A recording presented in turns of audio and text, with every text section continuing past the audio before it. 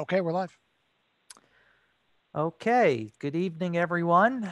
Welcome to another City Council working meeting. So for those of you that might be new to this, this is just, you have the ability to listen in to us just discussing some city business that the council needs to go through. There's no votes taken or anything like that. There's no public input.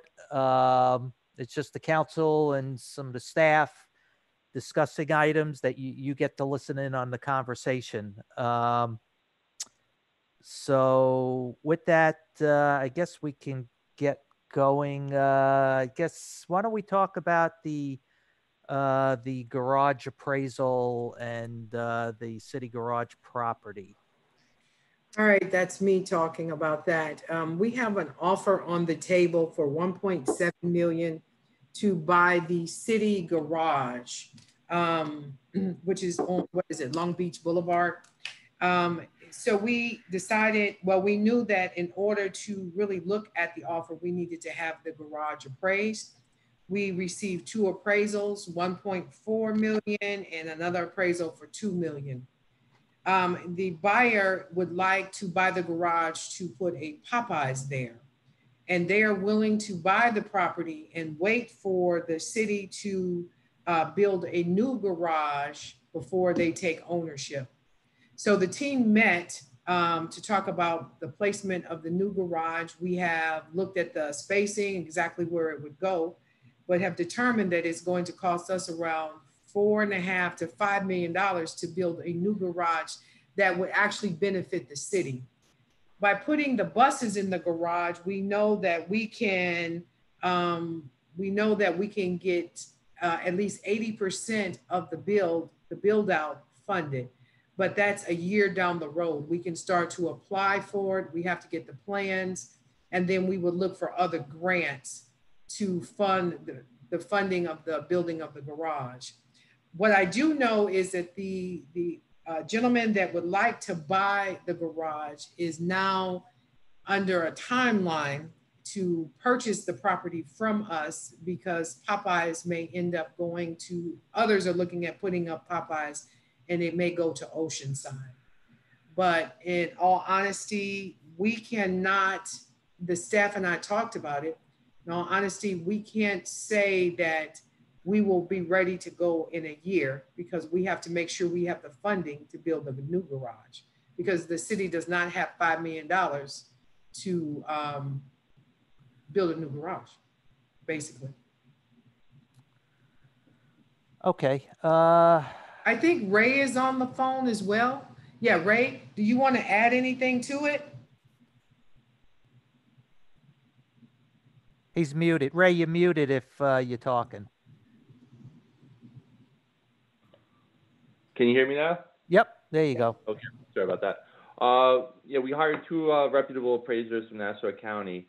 They came in, a little bit different numbers, but the offer is right in the middle.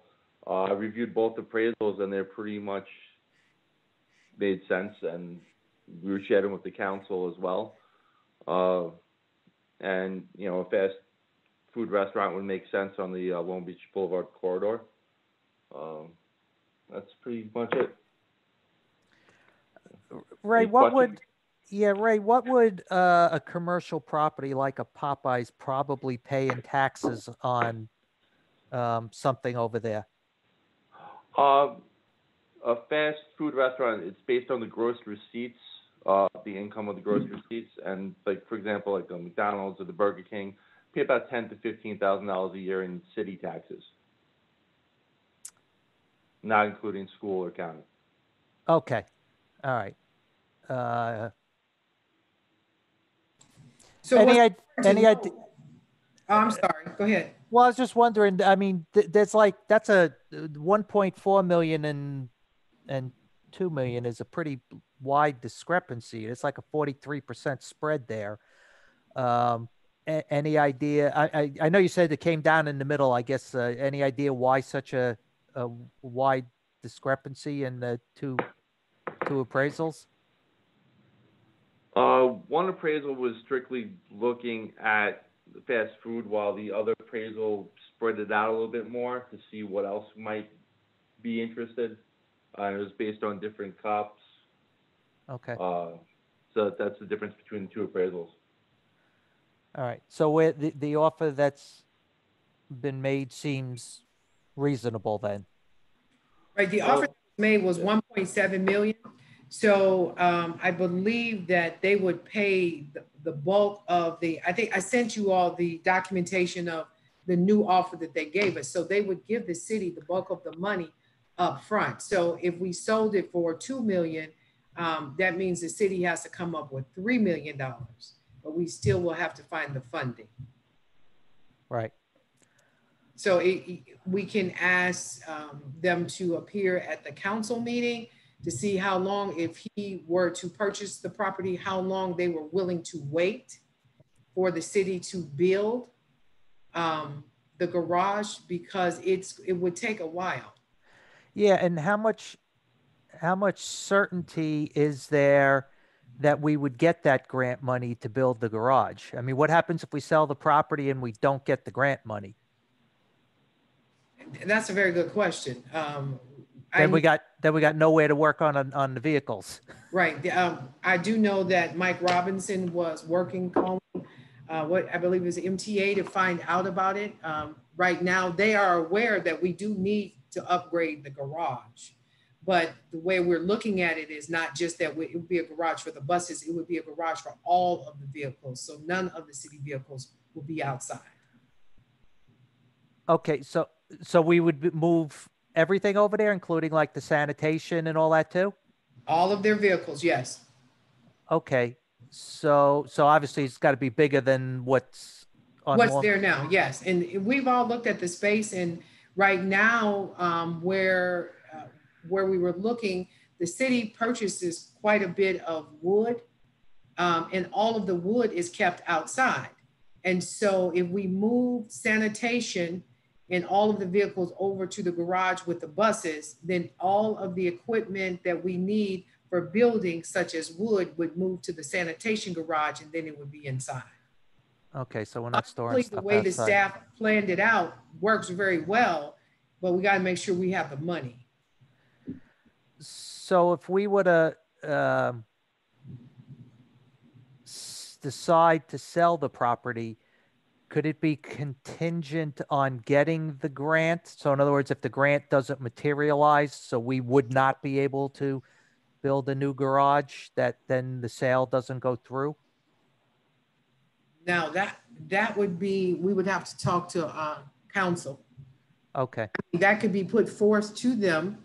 I think that one of the reasons why the gentleman is anxious to buy the property is because other people are trying to get a Popeyes. I was getting ready to say McDonald's, but a Popeyes. And so he potentially, if they beat him to it, he will not purchase the property. Okay. Yeah. Go ahead. I don't want to monopolize this if other people got questions. Donna, when you first started, we didn't have an inventory of how many vehicles we actually have. Do we now know how many vehicles we have? They're completing the inventory now. We do know that we have vehicles that have absolutely no use because they can't be driven. And so they're updating the vehicle listing now. Go ahead. Are we in compliance with all rules and regulations, whether local, county, state, or federal, in terms of the management of our garage right now? You know, Karen, I can't answer that question as far as the management of the garage. We know that we are trying to implement other policies and procedures, but I won't, I can get back to you on that one. Okay, so, you know, my initial assessment is that we're putting the cart before the horse here. And I am, right now I have a little concern that the staff is not ready for such a big development, for such a big move, and nor are we financially prepared to do so, unfortunately. That's my assessment right now. Okay.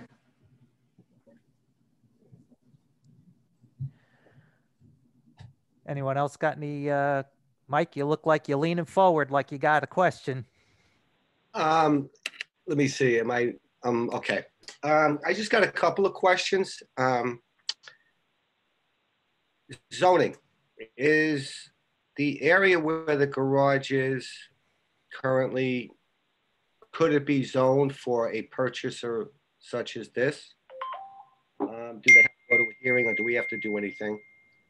The other is, I believe it's in an enterprise zone, which would give the any purchaser, I guess, some kind of tax benefit.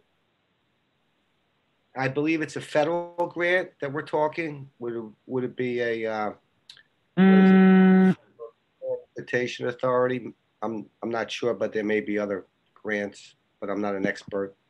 And that is basically a question that I have is a zoning issue. I know it's a city garage, but is it in an area that would allow for that particular developer to come in? That's all my questions. As we've been talking about it, we really hadn't talked about the zoning, so I'll check on it. And if it is in a enterprise zone, then the person will in fact get a break. Building will not be built. The building won't be built by staff itself, but whether the property is sold to the gentleman who wants to build the Popeyes or not, this is something that we are going to have to look at in the very near future, because our equipment and everything is depreciating faster because everything is sitting outside. Question I had, Donna, is, am I Mike? muted or? Mike, Yeah. the property is in the federal opportunity zone, and also the zoning allows for a one-story retail, which the fast food restaurant would fit. Would fit, okay. The last question, and it only came up an hour ago or today. We had a pretty heavy rain, so I didn't know if that garage was impacted, or that area was impacted. Yes, the garage was impacted.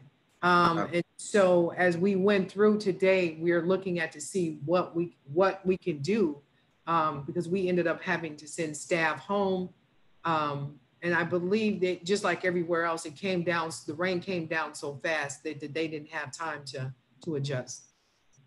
So I guess it would make sense, Donna, to move, or to look at moving the garage somewhere else, and basically.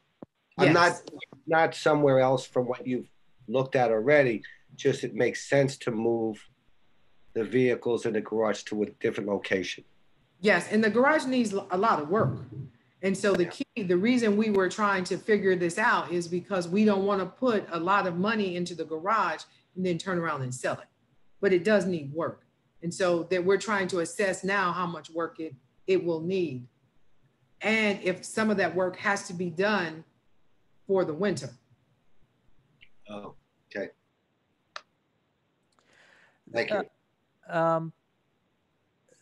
The potential location for the garage, there was also, there has been some talk over time of that could also potentially be a location if we were to ever do a new city hall. How would we, I mean, are we precluding ourselves from giving us that to somehow be able to use that space? If we build a garage there, in other words, we might want to think about how the space is used, where we might be able to either potentially put a city hall there at some point. Again, if we can get some money for that, or add on to the building to create a city hall. Because, you know, we've been having those conversations that the money we're putting in to maintain the current building, it might be at some point cheaper to pay a mortgage on a new building. We'll take a look at that with the layout. Okay. All right. Anybody else got any questions about this or comments? All right. Hearing none. Let's see. How about I see our acting police commissioner is on. How about we get some updates from him?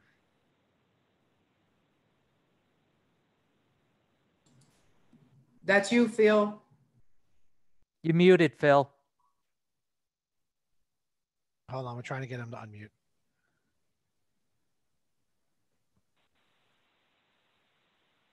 Okay, I think I'm unmuted now. Can you hear me?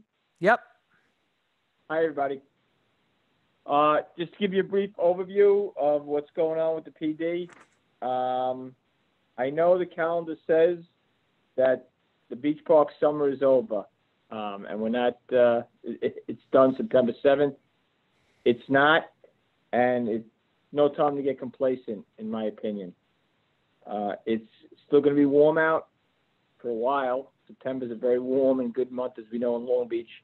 And schools, high schools, are tentative at best in regards to their classes. There's online, there's in class, which means that we're probably going to have a lot of young adults that have a lot of free time.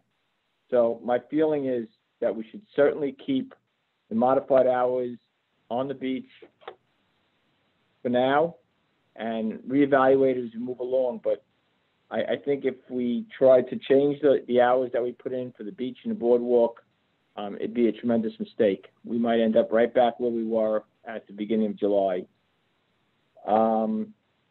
Just to let you know what we've done this summer, what the police department has done. In the West End, I'll start with them.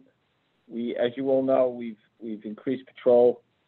We have bicycle patrols. We've had bicycle patrols all summer long. 2 sergeants, 2 police officers, back and forth. They've issued over 1,000 municipal code summonses, which is huge. And we've towed over 266 motor vehicles. We try to keep the quality of life up for our residents, and it's probably one of the highest numbers of impounds and summonses that we've had in recent years. Our summer specials we talk about all the time. They issued over 700, not over, but they issued 787 municipal code summonses for all the quality of life summonses or violations that occur on the beach.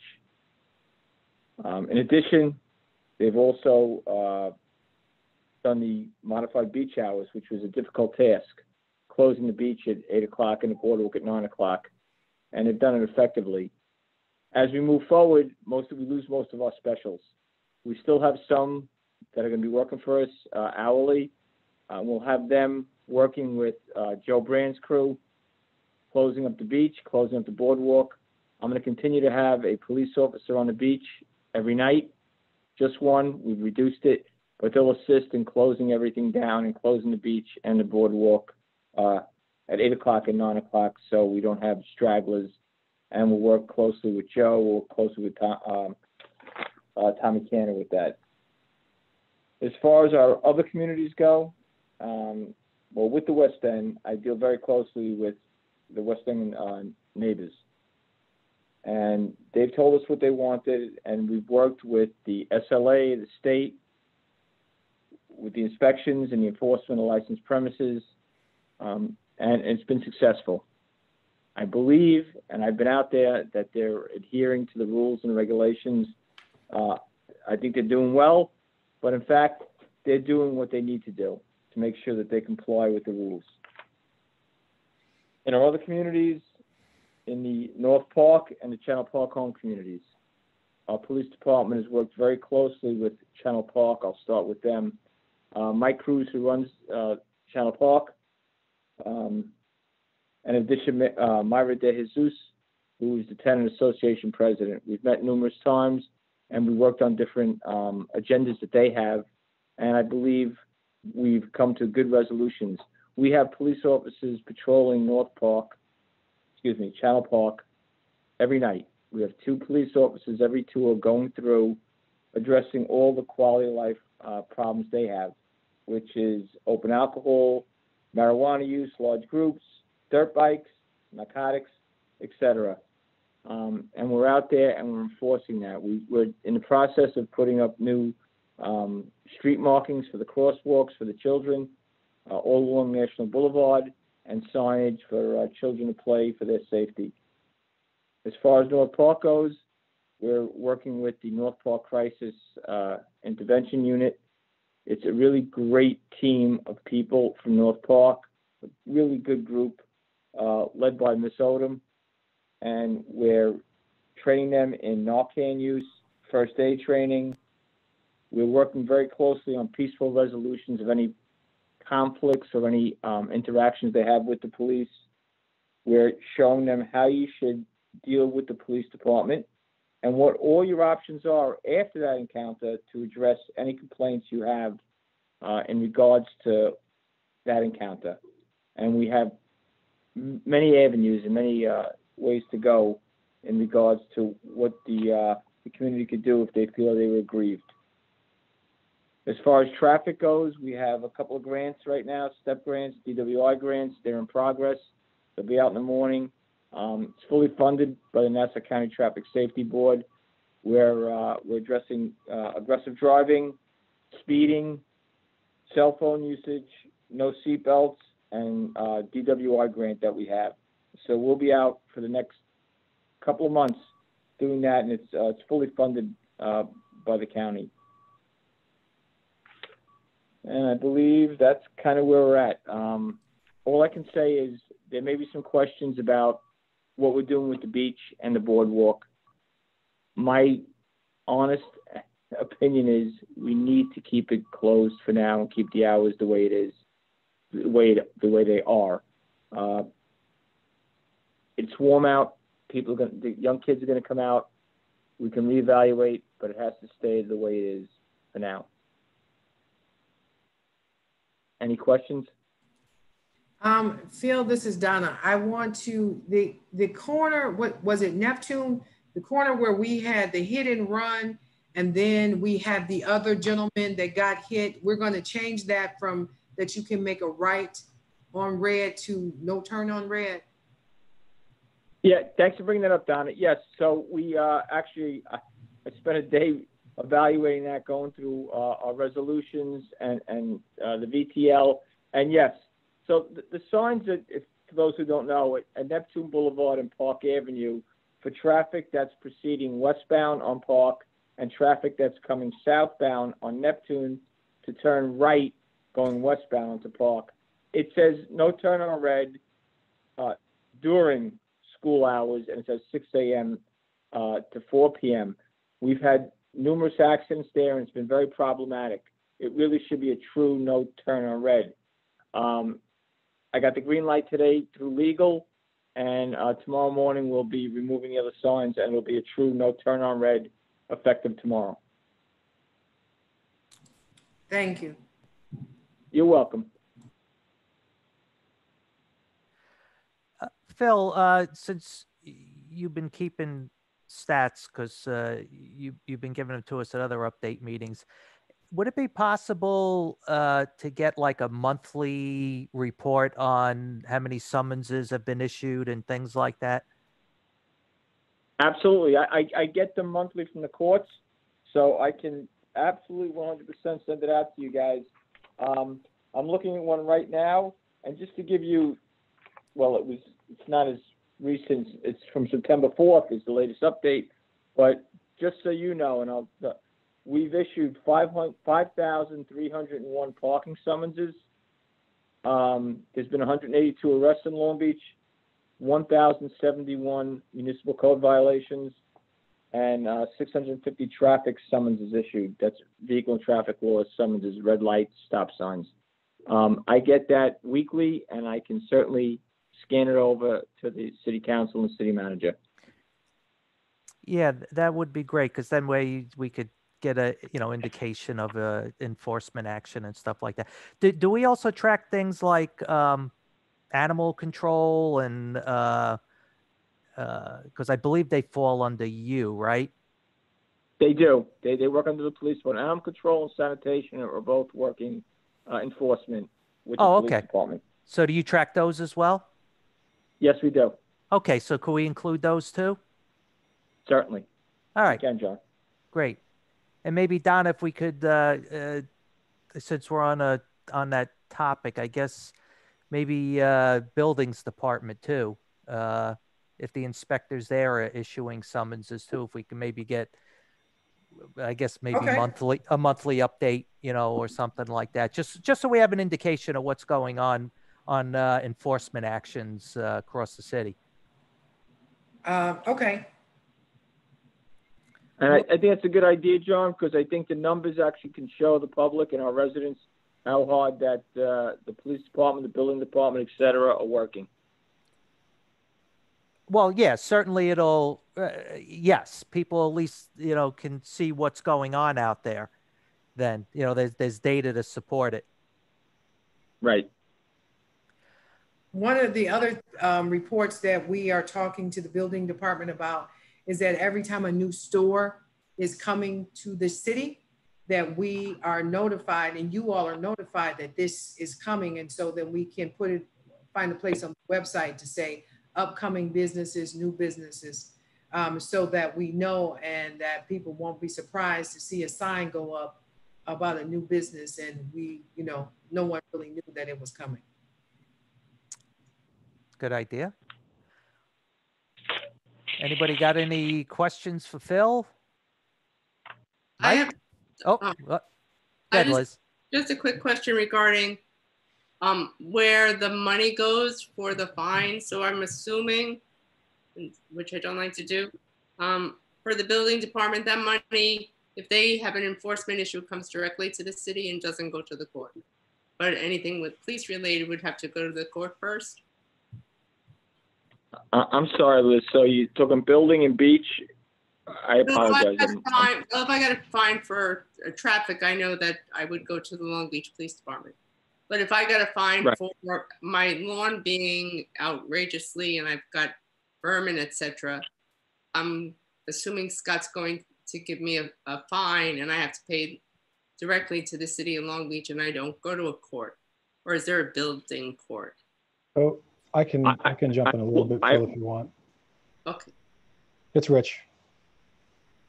So I think what you're asking, Liz, whenever I'll give you the division. So if you're written up for a VCO or a ticket, everyone goes to city court. City court basically has jurisdiction over everything from a misdemeanor and under. When you're fined or when you're issued a summons or citation, our office prosecutes anything under a misdemeanor. So if you're fined, let's say if you receive a summons or a notice of violation from the building department and you're prosecuted and found guilty, the court imposes that fine and then a portion that fine is then remitted or remanded to the city.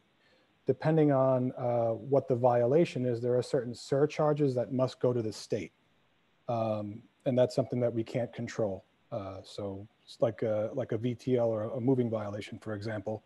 There's typically like an $88 surcharge for running a red light in addition to the fine that you pay, which is remanded to the city. So I hope that helps.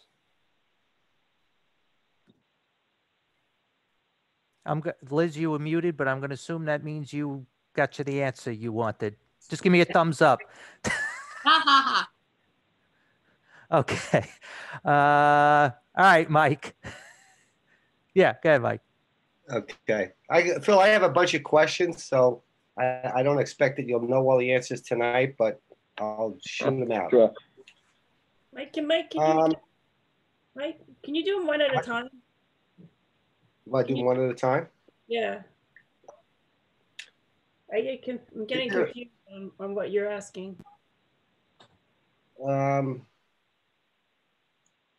You're getting confused on what I'm asking? I haven't asked anything yet. Well, exactly. I'm confused. So when you ask them all at once, it's confusing. So just ask one at a time so we could write the answers down. I'd like to know the short-term and long-term plan for the boardwalk. Will closures continue at 9 p.m. or can we relax them to 11 p.m., 12 p.m., or just knock that off entirely? Right. So obviously the city manager and the city council will make that ultimate decision. If you want my input, and I think I addressed it earlier, Mike, You You should did. absolutely keep the modified hours in place. And then it's, I hate to use the word fluid, but it's fluid. We'll see what happens October 1. And then if the city manager asks my opinion, the city council, I'll tell you what I think enforcement-wise, what I see. But for now, I think it would be a tremendous mistake to relax anything. We have to keep our foot on the gas for next month at least, and see where we go. But if we try and pull back and roll back what we've done, it could be really bad. And that's my Okay. law enforcement opinion. Okay, because keep in mind the questions I'm going to ask have been asked of me. So. Sure, of course. Okay, Mike, and I want to respond to that question as well. So the boardwalk is closed at 9 o'clock, and I have had to call Phil to have people go down to the beach after 10 or 11 o'clock because we have several youth on the beach loudly. Residents are complaining. And so can you imagine if the boardwalk was open, that's where they'll be. And so, I mean, when we go, I see the cars go by at 9 o'clock at night and they're taking people off the beach and saying you got to leave, you're supposed to leave at 8 o'clock. So we just have to be mindful, one, while we close or while we change the hours in the first place. And then if we change them back, how will we deal with large crowds? Because some of these kids are still going to the beach, even after hours. Okay.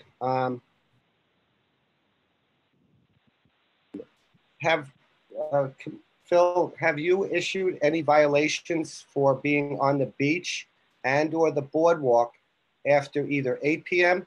or 9 p.m.? Yes, I don't have the numbers in front of me, the stats. We try and do compliance with just giving verbal warnings and just tell them to get off. But there have absolutely been summonses issued for that, for those who do not comply voluntarily. And we try and do it that way. I can say, and I'm out there a lot at night, the crowds have kind of fallen into place, and they know when we go up and down at 8 o'clock on the beach, they're really clearing out. And at 9 o'clock, they're doing the same. It's kind of, they know it's the new normal. And the groups that are out there are really minimal. We have issued summonses. Mike, I don't have the number. But we do it virtually. Yeah, I'm just trying to think, is this a locational issue, center of town, or is it all over town? It's all over. It's the boardwalk and all over town. We have a big issue, as Don said. Unfortunately, our end of the town, by the Azores, that's a big issue because they go back and forth, between Lido and us, and you can get on through Lido, come around, and we have the same issue on the west end. You come over from EAB, and you work your way over. So that's a problem. But the boardwalk is like a magnet. People want to come up there. But I can say it really has been minimal. The groups are getting it. They know, okay, these are the hours, just like they did with the bicycling hours. At first, it met some resistance, and then eventually everyone kind of got it. Okay, it was, now it's changed again. But when we first put it in place, 10 a.m., and they got their bike riding in and left.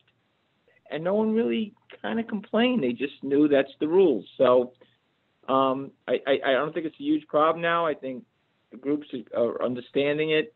And that's the reason I say we should keep it up. Because the minute you lift it, social media will go wild, and you'll have them all out on the beach and boardwalk again. Okay. And I don't know if this is your answer, Phil, or the question, the galvanized steel gates. Is that going up in every? Okay, that's time. I'll save that for later. Okay. Okay.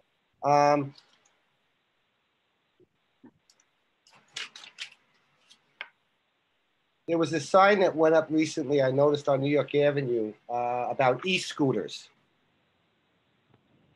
Is that something that is new that we're enforcing the no e-scooters on the boardwalk in addition to skateboards and everything else? Right. Mike, those signs, the e-scooter signs, the regulations of the beach didn't go up really recently. They went up beginning of the summer, around Memorial Day or so. The long signs you saw. On the bottom it says no e-bikes. That was ordered by the prior administration before I came into this office, but it's been up for probably 3 months at this point, and it is illegal or unlawful to have a scooter or an electric bike on the boardwalk, and it's a real hazard.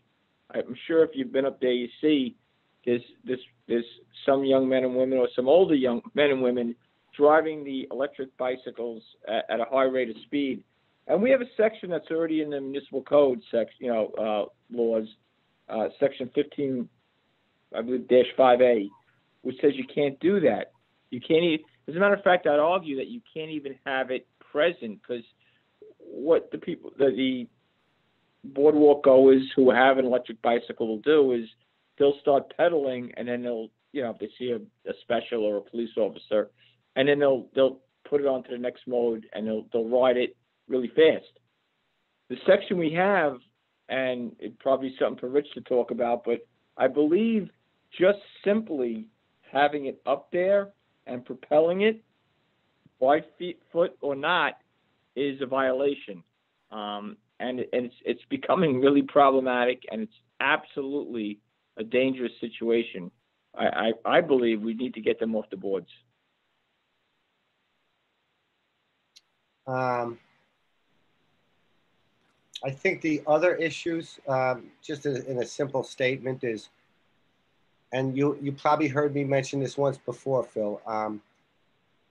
Issuing 1,000 summonses is great, shows a lot of activity, but I'm a money guy. How much does it translate into money? And I know you don't know the answer to that, but I think President Bendo alluded to the fact if we can get some kind of correlation. I think that's Liz's question too, is when you write a violation, how enforceable is it, and how does it change the behavior and the city collect the fine? So that would be helpful, I think. Liz, did that? So I would think, right. I would answer a two-part question, Mike. So the first part, how does it change behavior? I'm a big believer, like Pavlov's dog, negative reinforcement does a lot. And I believe on the beach and on the sand itself, when someone who's on the beach doing something that's not acceptable and is violating our rules and regulations, whether it be, drinking alcohol or having a dog on the beach, whatever it may be, receive a summons, they're apprehensive to do it again, and the word kind of spreads. So as far as the actual summons itself, I believe that does a lot to correct poor behavior. As far as the courts go, we have 2 judges, and they have the decision-making power to decide what they're going to do to adjudicate a summons. We can reach out to the court, and I know they have the numbers, and we can figure out what our Long Beach court, or it's actually run by New York State, but what they're actually doing as far as adjudicating the tickets and the fines they're imposing, and seeing how much money that's bringing in.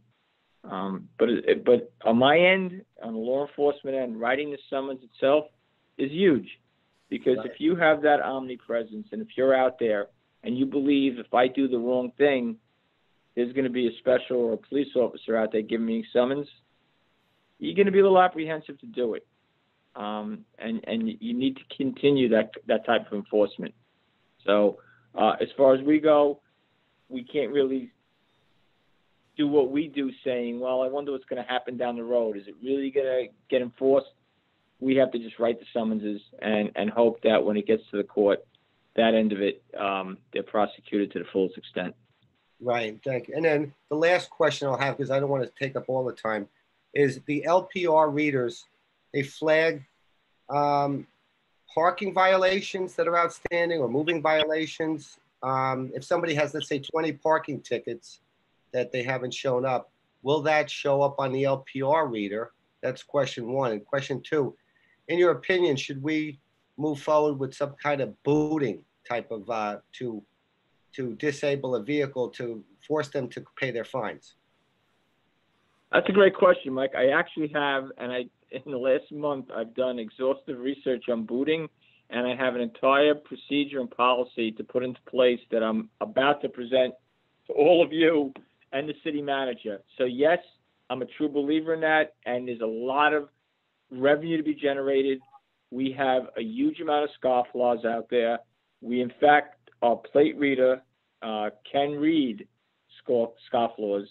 So it can work great for us. And I'll send it out to you tomorrow because it's in place. I just finished authoring the whole policy for booting cars, and I want to proceed with it. And I think it'll be really good to get parking spaces open, number one, with the cars that are scofflaws and parked all over Broadway and Beach Street and Park Avenue. Get them out of there. And it's also a huge stream of revenue. And I don't want to bore you with it, but I'll send it to all the city council and the city manager, and you can read it and see what my procedure and policy is in regards. Phil, I sent that to Ina as well, because one of the things we wanted to find out is how many tickets we had outstanding so we can do an amnesty day. So people can clear up some of their tickets before, and then the threat would be that if you don't clear it up, we will boot your car. That's a great thought, Donna, and I have that exact number and all the data for you, so I can send it to you actually tonight. All right, thank you. And Phil, You're welcome. The last question: is it harder to boot or ticket and collect out of state license plates such as Florida, Texas, Georgia, if they are a scofflaw? Are there differences when it comes to out of state plates? No, because the fine they have to pay is the fine that we're imposing on them here. So I don't care what I don't really, doesn't matter to me what your plate says. The bottom line is if you want your car back, you're going to pay the fee that we have here, or you're not going to get your car back. And I'm looking at it now, just so you know, it's $362,260 worth of scofflaw tickets that are outstanding. That amount. Thank you. 362,000 plus. Thank you for that update. I'm sorry I hit you with so many questions, but you sound pretty prepared. It's my job. It's my job, Mike. I'm fine with it. Whatever you want to ask me, ask me. Yeah, and I ask questions not only for myself, but for others as well. Thank you. Certainly, of course. Phil and Mike, I just wanted to chime in. So we brought in approximately $1 million or a little bit over $1 million in fines last year through city court. And we were on track to actually beat it until COVID hit. So we're hoping that we will at least be at the same level again. And I'm sure with the different innovative ideas that Phil was just talking about, we can certainly bring in more money. Thank you.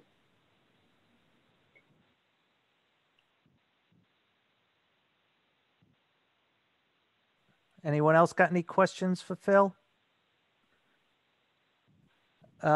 Since Mike hinted at it, and it kind of segues from what Phil was talking about with the beach and the boardwalk, why don't we talk a little bit about, I guess, what some people have dubbed Gate. So obviously, it's a couple of gates, I guess, showed up on the boardwalk, and social media exploded about it. So can we get what they are, what they're for? I mean, I can take a guess. I'm guessing they will probably came out of those huge parties we had on the beach, but I'll let the people explain. I'll start. We had two large parties of people come down, I think, and both parties were over 800 people. The only way that we could keep people off the boardwalk when needed was to have gates up, just as we did when COVID, that we had to block off the boardwalk. We put up the orange fencing, and we know that we witnessing people take the orange fencing down, go around, put the orange fencing back up, and go walk on the boardwalk or go to the beach. It was closed down because of COVID. So the idea was that we would put up fencing for several different reasons, but we couldn't figure out what type of fencing to put up. So what has been going up, I think the very first one that went up, we have, and Mr. Canner can tune in on this, we have a very good carpenter. So he put the first one up and nobody was going around that fence, going over that fence, nothing. And it had wheels on it. And we said, you know, your craft work is very good, but that is not what we're speaking about. And so they took that one down. Then they put up another one because we don't want people to get hurt trying to go around it, because we will have people trying to go around the fence as people do. So another one went up, and then they had two sides of plywood on each side, and we took pictures and we said, no, that's not it either. So they took that one down, and then they put another one up. And once we got it together, we were going to invite you all to come down to take a look. But I wanted to remind everyone why, and we talked about this, why we talked about putting the fences up in the first place. The problem is we haven't found the right solution. So when people have been going through social media saying, did you see the fence? That's what we're trying to do. Is we're trying to find out what we can do aesthetically so that it looks good, but it does what we need it to do. So Mr. McNally or Mr. Canner, you want to take over from there? So I'll jump in before I give it to Tom. I'll jump in first, Tommy, before I hand it over to you for more of the technical details on things. But what I would just say is when we first announced the need for the closings, because we had gatherings of 800 youths one weekend, then the police actually stopped a party before it was happening on a subsequent weekend, and then the following weekend we had a crowd of 1,200.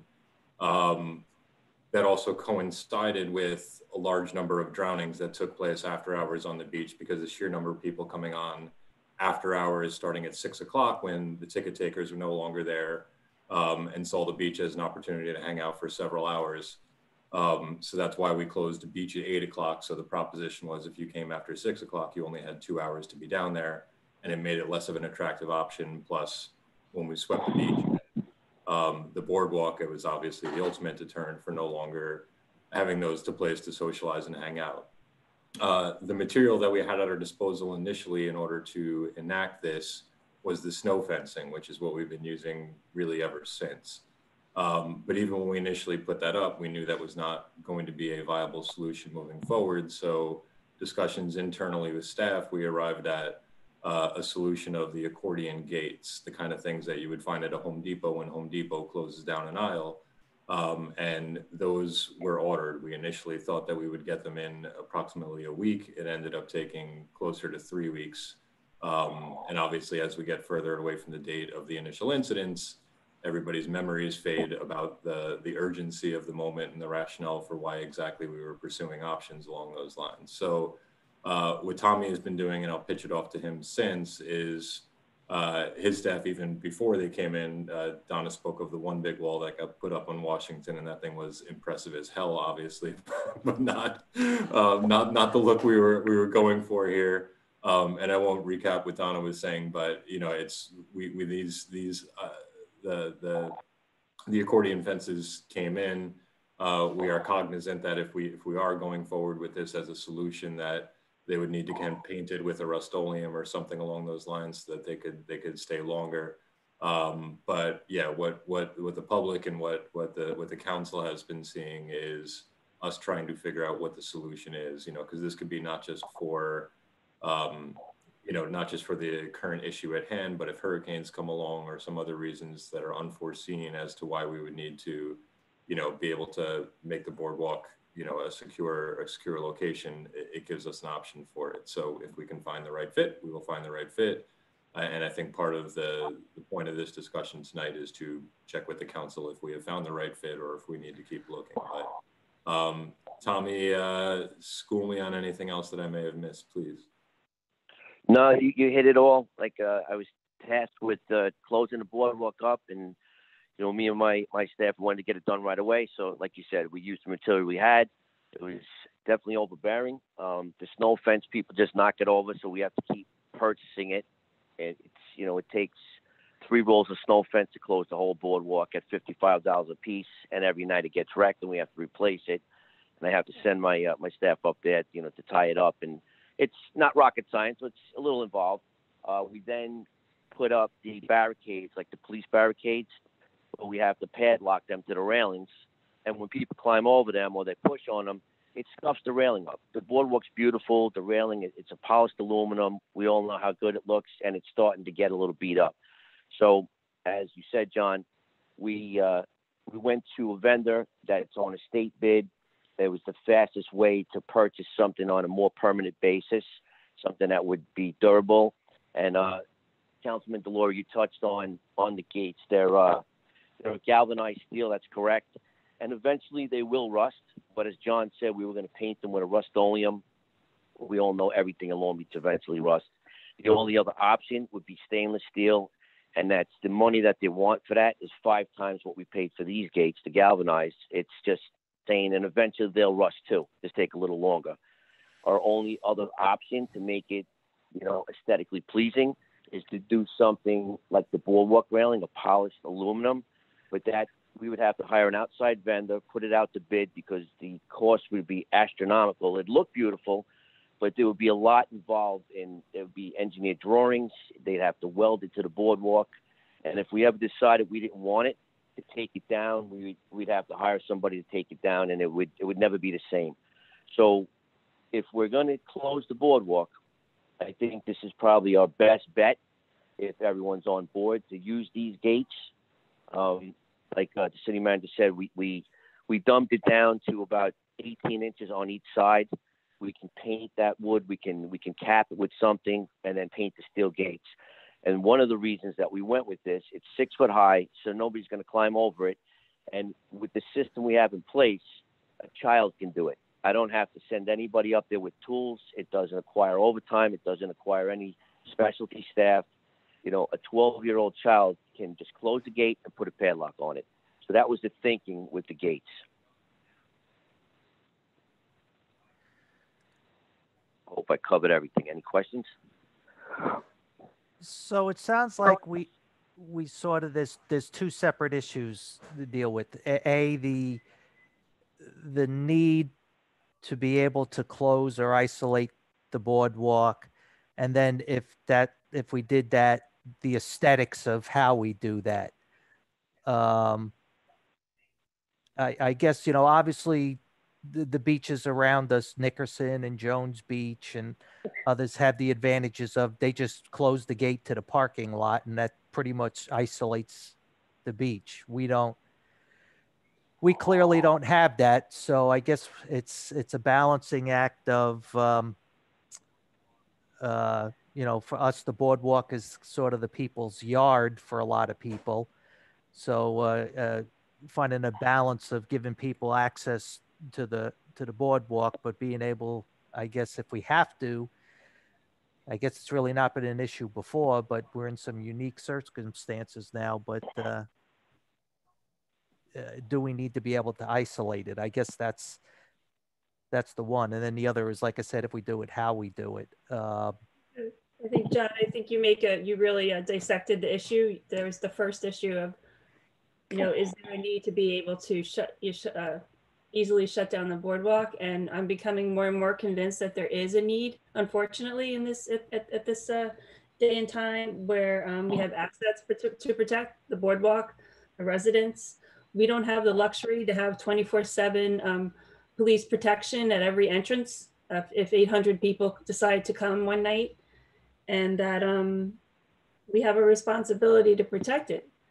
And that maybe this is the time where we unfortunately, days of past are gone, and we might have to be able to quickly secure the boardwalk.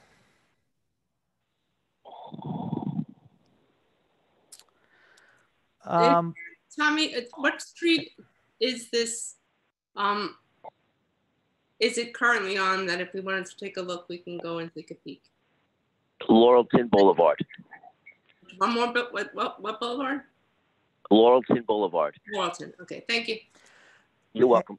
So Tommy, as far as if we did something, as far as the aesthetics of it go, and maybe this also goes to the fact that since Mike brought it up, that it's galvanized steel.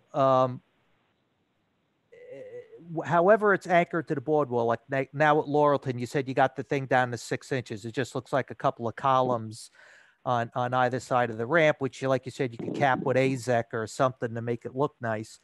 But might it make sense for both visual, so it doesn't look like we have these gates just hanging there when we may only need them very infrequently?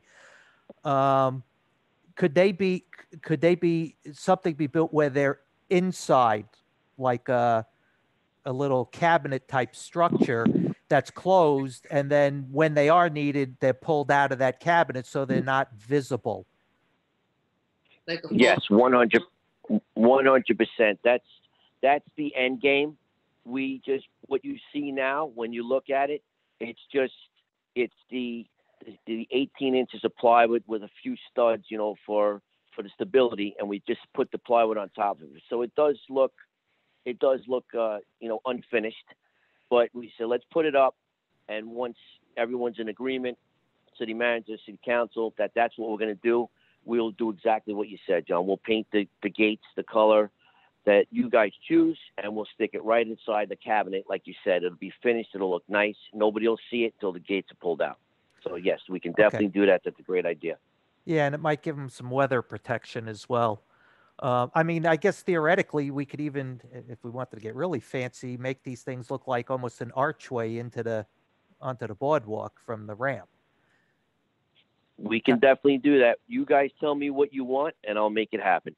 Because I know, okay, I'm thinking out of the box a little here, because one of the gripes we get often is people don't know what block they're walking past because the street signs seem to not always be there. So we could even potentially, if we build it like an arch, put the street name for that particular ramp on there so people know where they are. Just remember we can do that. What's that? We can definitely. Go ahead. I'm sorry. Just remember those surfboards, however people carry them. Yes. Oh, yeah, yeah. True. This is true. And fishing poles. We do have signs already that were purchased with money from Sandy, and we finally got them a couple of years ago. They're sitting in my shop. We just have to make a frame around them. We have signs that would go when you're coming on the boardwalk, you would know what street you're on, to your point. When you're coming off the beach up to the boardwalk, you would know where you are. So, okay. and we have at the end of the ramp, I think there's 3 signs for every boulevard. So we already have that. We wouldn't have to spend money on it. All right. So yes. All right. So if we do this, we could certainly, it sounds like from an aesthetic perspective, people probably won't even know there's gates there. We can build something nice looking that they won't even know there's gates there. That's correct. And then when the time comes, like I said, anybody can just pull the gates out and padlock them together. And I guess maybe this is unload for you, Tommy or John. I guess you said you ordered these, so we already have these gates on hand? Yes. Okay. For all the beach entrances, we have enough for all of them? Yes. Okay. Now, this is just along the boardwalk, though. I assume it wouldn't cover the west end as well, right? That's correct. Okay. Correct. So the gates were a little over $7,000 for, all of them combined to cover the entire, 14 entrances to the boardwalk, Tommy? There's 19, which 19. Some blocks have 2 ramps, and we bought 1 extra. It was easier to buy 20 than 19 for some reason, or cheaper, I should say. And we have 1 extra. So, I think the other thing I would just take into consideration, Tommy, is we're looking at, and council, if we're looking at various prototypes or iterations of this, we just have to scope out what the other costs would be associated with it as we build it into beautiful archways, so that we can analyze the cost benefit. Sure. Or if in fact we're moving forward. Well, it's not only for the aesthetic purposes, at least from where I sit. Now I got my engineer hat on. it's not just the aesthetic purposes, it's protecting the gates from the elements as well, so they last longer. Whereas if they're outside and exposed, you know, they are going to rust. They are going to rust faster. So I would also, obviously we're not going to make any kind of decision here, but I think it would probably also be good to afford the public an opportunity to provide some input on this, maybe at a good and welfare. You know, they should have some input on this as well. Obviously that's not tonight, so maybe at a council meeting or something, so they can come up. Yep, Mike. Thank you, Tom. The questions I have are, President Bendo answered it. If you don't see it, you don't know it's there. But if you have 6 feet of plywood, it sticks right in your face. And the AZAC is good. I would just ask my fellow council members, before anything is decided going forward for the entire whatever, that we get a chance to look at the prototype of what you're thinking and others are thinking of doing, so we can understand it before it goes up there, and then we find out. We can do that. We can build something in my shop. We'll mock something up, a finished product, so we can set something up where everybody can come down and see exactly what it's going to look like before it goes on the boardwalk. I can do that. Thank you, Tom. And the other, which we can't do right now because it sounds too expensive, is a fluid type of look similar to the current railing. That may be for future years, but if this is a need long term, I mean year 1, year 5, that's something we may think about. But thank you. That's all I have, John. Okay. What I will say is that we did take into consideration the cost when we knew that we needed to put the gates up. We took in consideration the cost of the gate and to have everything done in-house versus having a company and then giving us these elaborate gates that at this point and probably for the next 5 years, we won't be able to afford to do. But I agree, we will make sure that there's a prototype after the 5 years is up, 5 or 10 years is up, that we can show a prototype of what needs to be put up there. Everybody needs to be aware, it's not just for large parties that go out, it's also if we ever have another pandemic and we have to close down for any reason whatsoever, we have to be ready. Okay, this is just a minor detail. Tommy, do we have like extra Ipe wood lying around that you could cap these things with so it matched the boardwalk? I have some, but not nearly enough to do that, to cap. Okay, it. okay. All right. All right, anyone else got any questions on this? No, thank you, Tommy. You're welcome. Thank you, guys. All right, thanks, Tommy. You're welcome. Okay, let's see. What time is it anyway? All right, 8:06. All right, let's keep going. How about oh yeah, let's talk about a little bit about Tuesday's council meeting.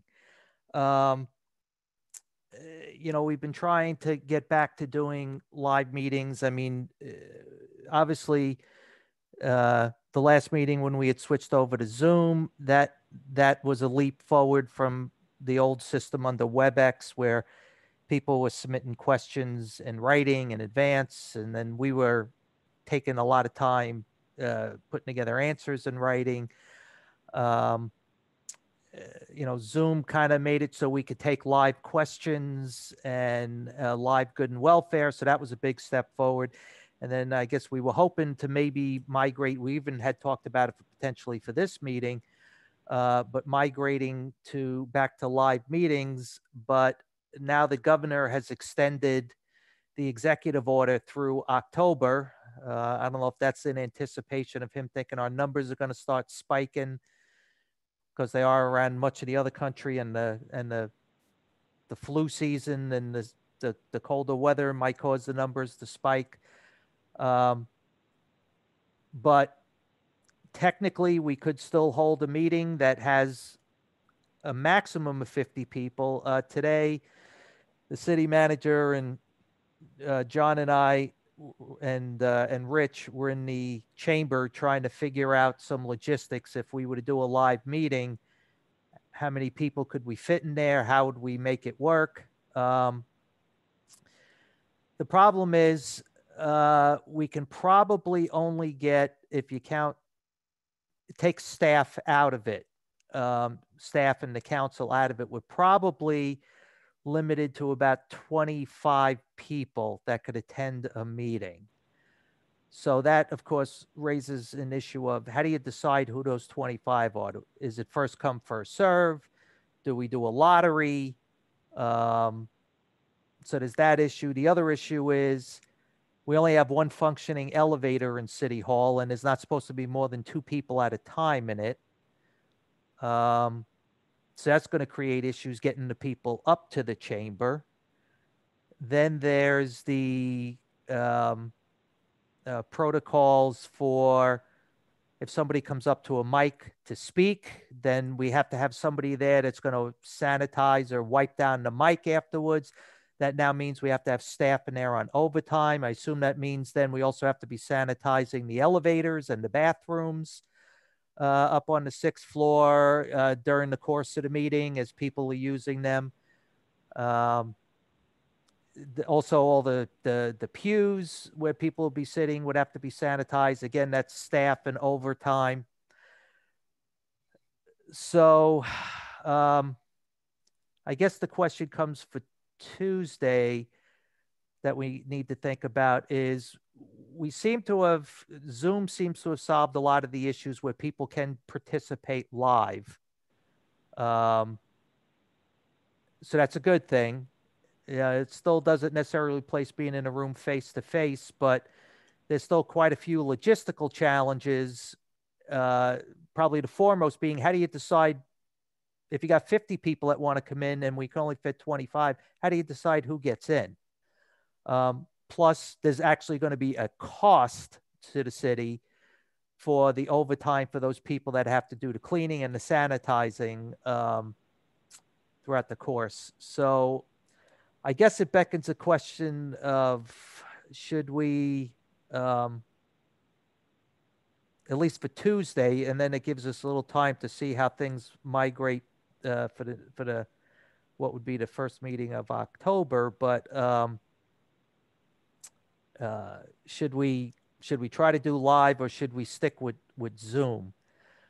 One of the things you have to keep in mind is that if you do live, as you said, you are maxed out at 25 people. If you do Zoom, you can reach a bigger population of the city that can ask questions. Because they can ask questions through Zoom. So we can ask more than 25 can see, because if we do it live, we won't be taking questions, written questions either way, but more people can be involved via Zoom than if we did it live. And one of the other things, because Mike came in also today and we talked about if someone comes in and let me go back. In the chamber on the pews, we put stickers to say where you should sit to be 6 feet apart. However, we didn't take into consideration if 2 people in the same household comes and they sit, that throws the whole schematic off because you have to be 6 feet apart. It was suggested that we ask people who come in 2 or more to sit in the back so we don't throw the schematic off. We do every other row. So again, as you said, we have some challenges that we really have to kind of work out. Yeah, John and Donna, I would really like to, until I was looking at the layout today of what it would look like if we move to a open meeting. John Bendo described the everything, all the problems with the cleaning, cleansing, microphone, the layout. There's also, as you enter the building, whatever time it is, you have to get your temperature checked and you have to be logged in. And it's a very labor intensive process, which is costly. So as much as I would love to see it, I don't think we can. My only opinion is, knowing I'd like to, I don't think it's possible at this point. But Donna, thank you for allowing me to stop in later on earlier today, just to see the effort that went in to try to make it happen. And the elevators and everything else, but that's. Well, Mike, thanks for coming in, because you actually brought up a couple of things that we hadn't even discussed, making sure that things were sanitized on a regular basis. So thank you for stopping by. Anyone else? Liz? So we only did the Zoom one time with the public. So I think we could give it another shot, which would give, at this time, people would have more information that we are actually doing a Zoom, where before maybe they just thought it was WebEx again, and we would be reading into, for the record, so-and-so asked a question, and you'll find it up on the website. This way, now that they have more time, they'll know that instead of going to City Hall, I'm going to go to Zoom. And most people have a smartphone. You can download the app and do it that way. I'm saying that let's just give it another try for the month of September. And let's see if the governor lifts the rule, then we go back then we go back in October. Yeah, I mean, well, Roy Luster's probably watching right now. He could speak in his pajamas, I guess, at Good and Welfare if he wanted. Yeah, and it gives everyone the opportunity to speak. I'm assuming that we've all been in Zooms. I've been in a Zoom class with 150 people.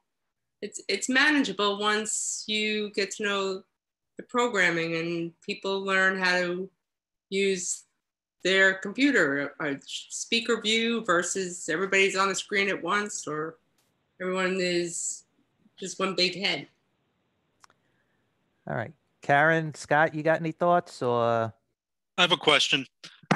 When you were outlining the amount of people that are allowed to be in the chamber, does that take into account, for example, if I'm applying for a parking variance, do I come out of the number of people who would be there who want to watch a meeting or speak and go on welfare, or is that a separate pool?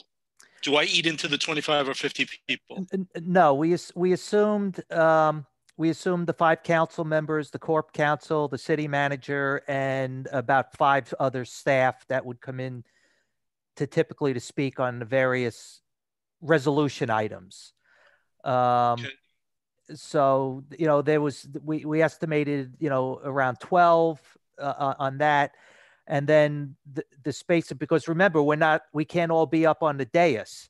So what we would have to have is the layout was probably going to be something along the lines of 3 people up on the dais, 1 in the middle, 1 on either end, Dave in his usual spot, kind of at that middle level. And then we'd have to put some of the council members then down at the floor level, but they would then have to be far enough away from the podium. So if people came up to the podium to speak, they're not within 6 feet of each other.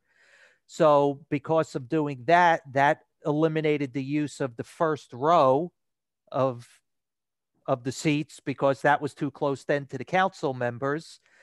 So once you started laying it out, it turned out we could probably get about 25 people.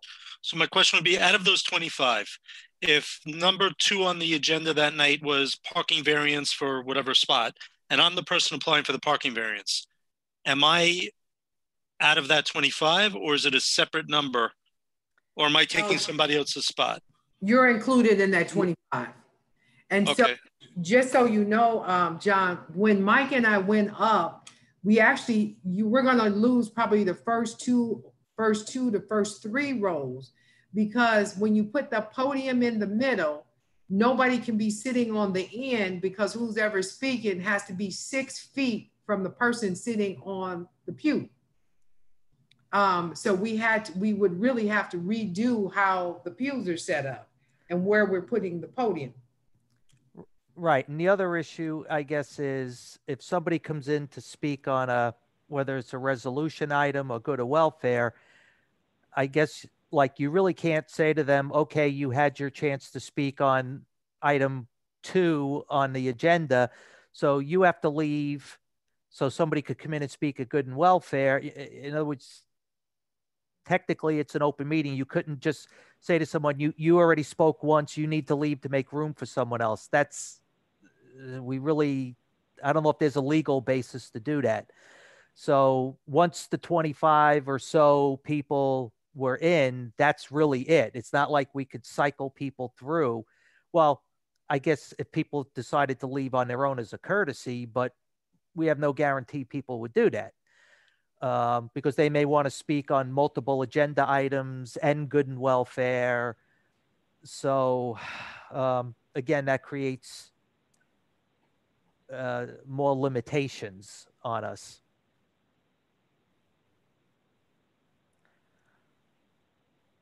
All right, well, all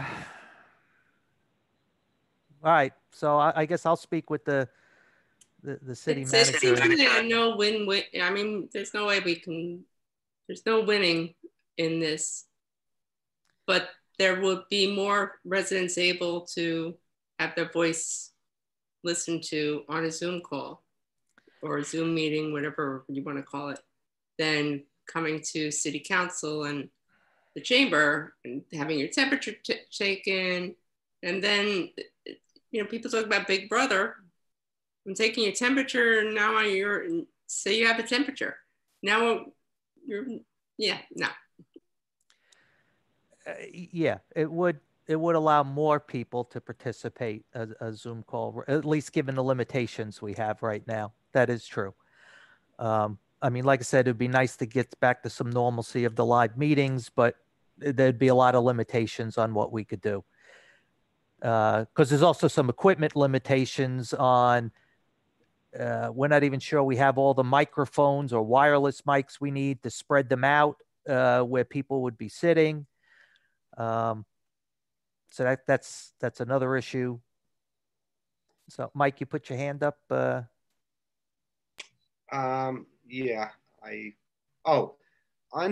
if we go to Zoom, which we're doing now, would that allow, when we get into good and welfare, 50 or 100 people, would more people be possibly on a Zoom call than like 25 at a meeting? So Zoom would probably be better. Well, Zoom doesn't, it depends on our license. I mean, we have a limit of 100. Okay, so Zoom, our current license lets us go up to 100 participants, which clearly is more than we would be able to get in the chamber. Right, okay. You could get Zoom licenses that go up to much higher numbers as well. Yeah, clearly more people would be able to participate via Zoom right now. So, all right. I think the writing's on the wall on this one, but I'll talk with this city manager in the morning, and I guess we'll make a final decision on how we're going to proceed. Okay.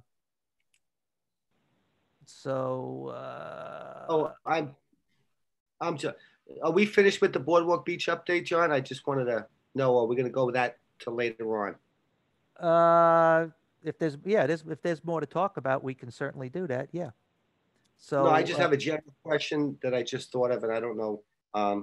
Why don't we hold off then? Because I know the chief's on, so when he starts talking, and Joe's here too, so I assume that means we'll be talking about that. So why don't we save it for then?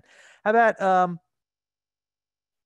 another topic of interest, I guess, Airbnbs, and That's Ray yeah, Flammer. what do we do with them? Hi, good evening, Council. So City Manager asked me to look into Airbnbs and possibly how can we tax them and get a cut of the revenue. So I looked into pretty much what's happening across the country and mostly in New York State. And every municipality is having the same issue pretty much. What do we do? There's zoning issues. Is a rental an illegal basement apartment? Is it taking up an actual rental? And also there's issues with our own existing laws that I've noticed as well. Under New York State Law 1202, New York State tax law, that codifies all municipalities within New York State to collect a hotel occupancy tax, or an occupancy tax, which is a broader tax which applies to all rooms for hire. In 1965, the city of Long Beach passed Section 124, which is the hotel occupancy tax in the city, but it appears that our hotels in the city do not collect that tax, possibly because it was never codified by New York State. Our hotels are relatively new in the past, but 10 years or so. It was budgeted. It was budgeted years ago, and we tried to collect it, but yeah, it was never codified by the state, so there's no, I think, legal authority. I believe Corporation Council is going to have to look further into that. So that's a possible revenue stream moving forward. And we could also update the law to make it an occupancy tax, so if and when we want to get the short-term rentals, we can include them in that. Also, we should do it so the treasurer or the comptroller collects the revenue, not the state or the county. There's 8 other cities right now that have been codified, and they have their fiscal officer collecting the fees, not the state, so they can keep track of it.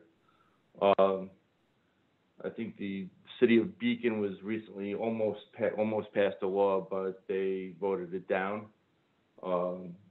There's, can we tax something that's an illegal use? So that's a big legal question. I think Corporation Council has to look into. Also, if we do legalize it, there's the zonings, there's the neighbors, the safety inspections that hotels have. That's also an issue.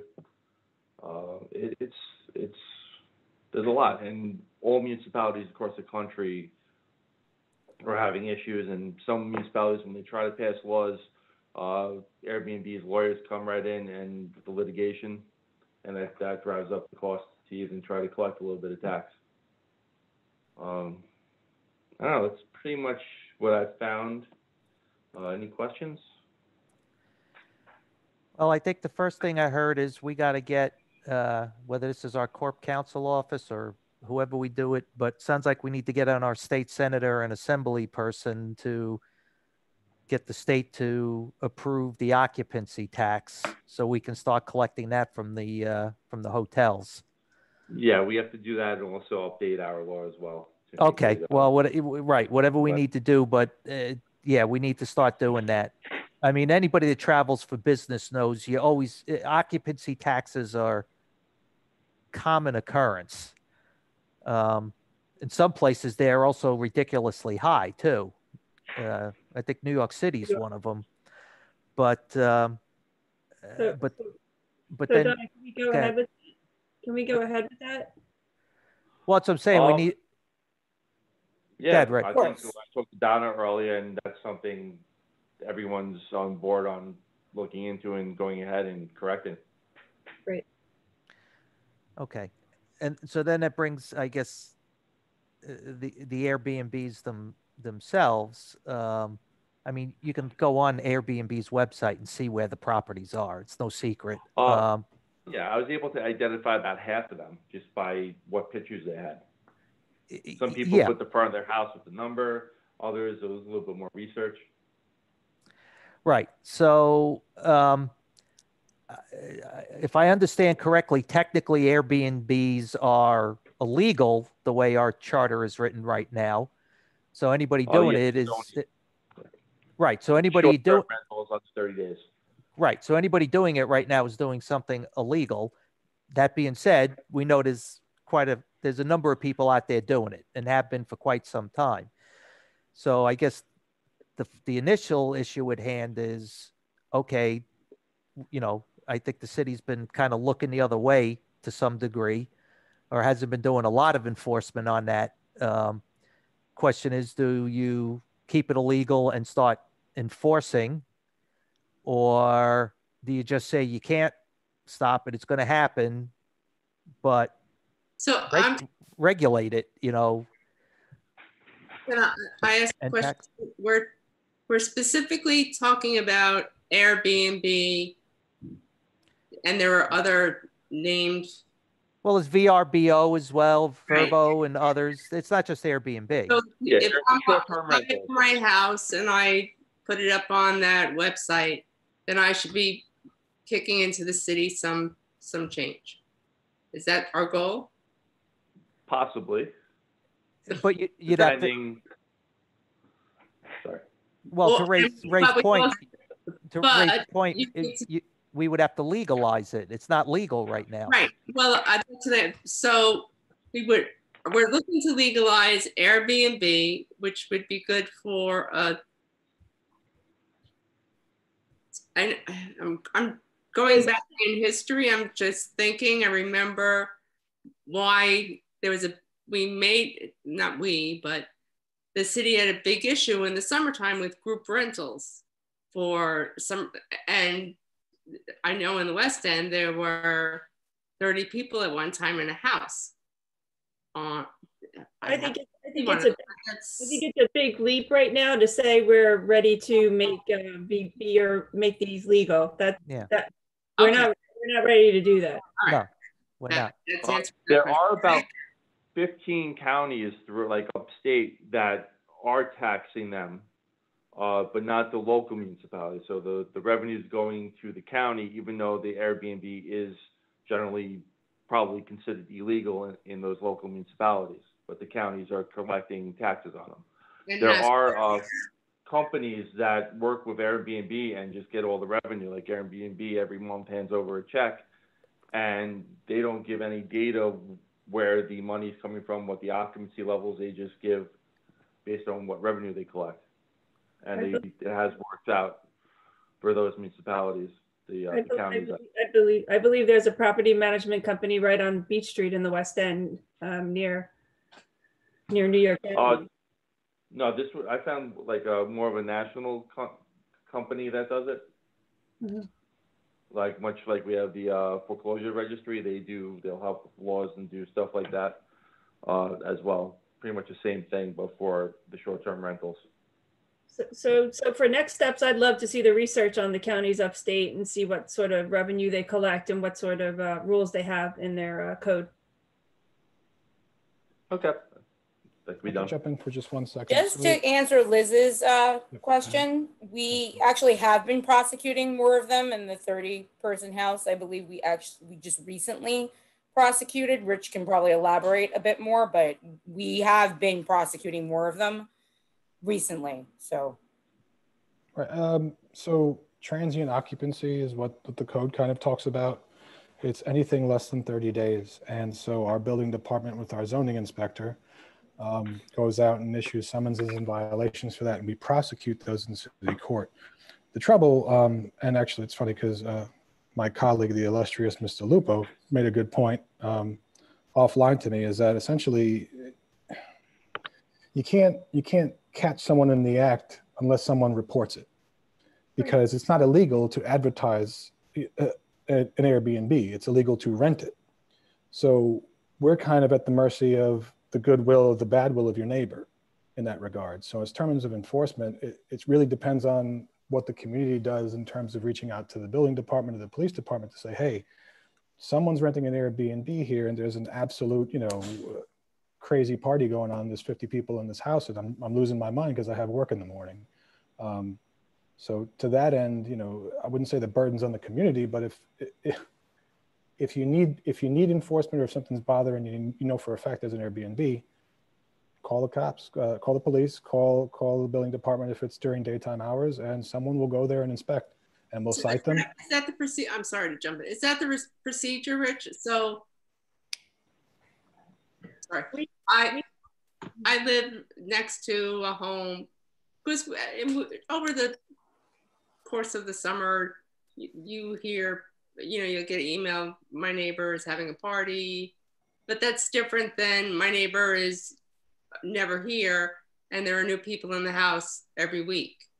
And so they should be calling the building department first? Is that? So it all depends. And that's what you asked is kind of a circumstantial question. All these different things arise in different ways. So what might start out as a noise complaint from you, Liz, or from your neighbor may very well turn into an Airbnb prosecution, because essentially what happens is at night, someone's throwing a party, they're disturbing the place. Someone calls the police respond. And if the police get a sense after interviewing the people at the house that something's afoot, they call the zoning inspector to come, and the zoning inspector shows up, you know, in the middle of the night if he has to, does his investigation, and if you know, if there's probable cause, if there's a reasonable suspicion that they've committed that crime, as long as the day, you know, sure as the day is long, we will prosecute the violation to the best of our abilities. Thank you. But when you say a neighbor has to report them, I mean, if from an enforcement perspective, if somebody's advertising whatever, a room, a bedroom, whatever, for $200 a night, and an investigator or enforcement officer of some kind goes on and books it,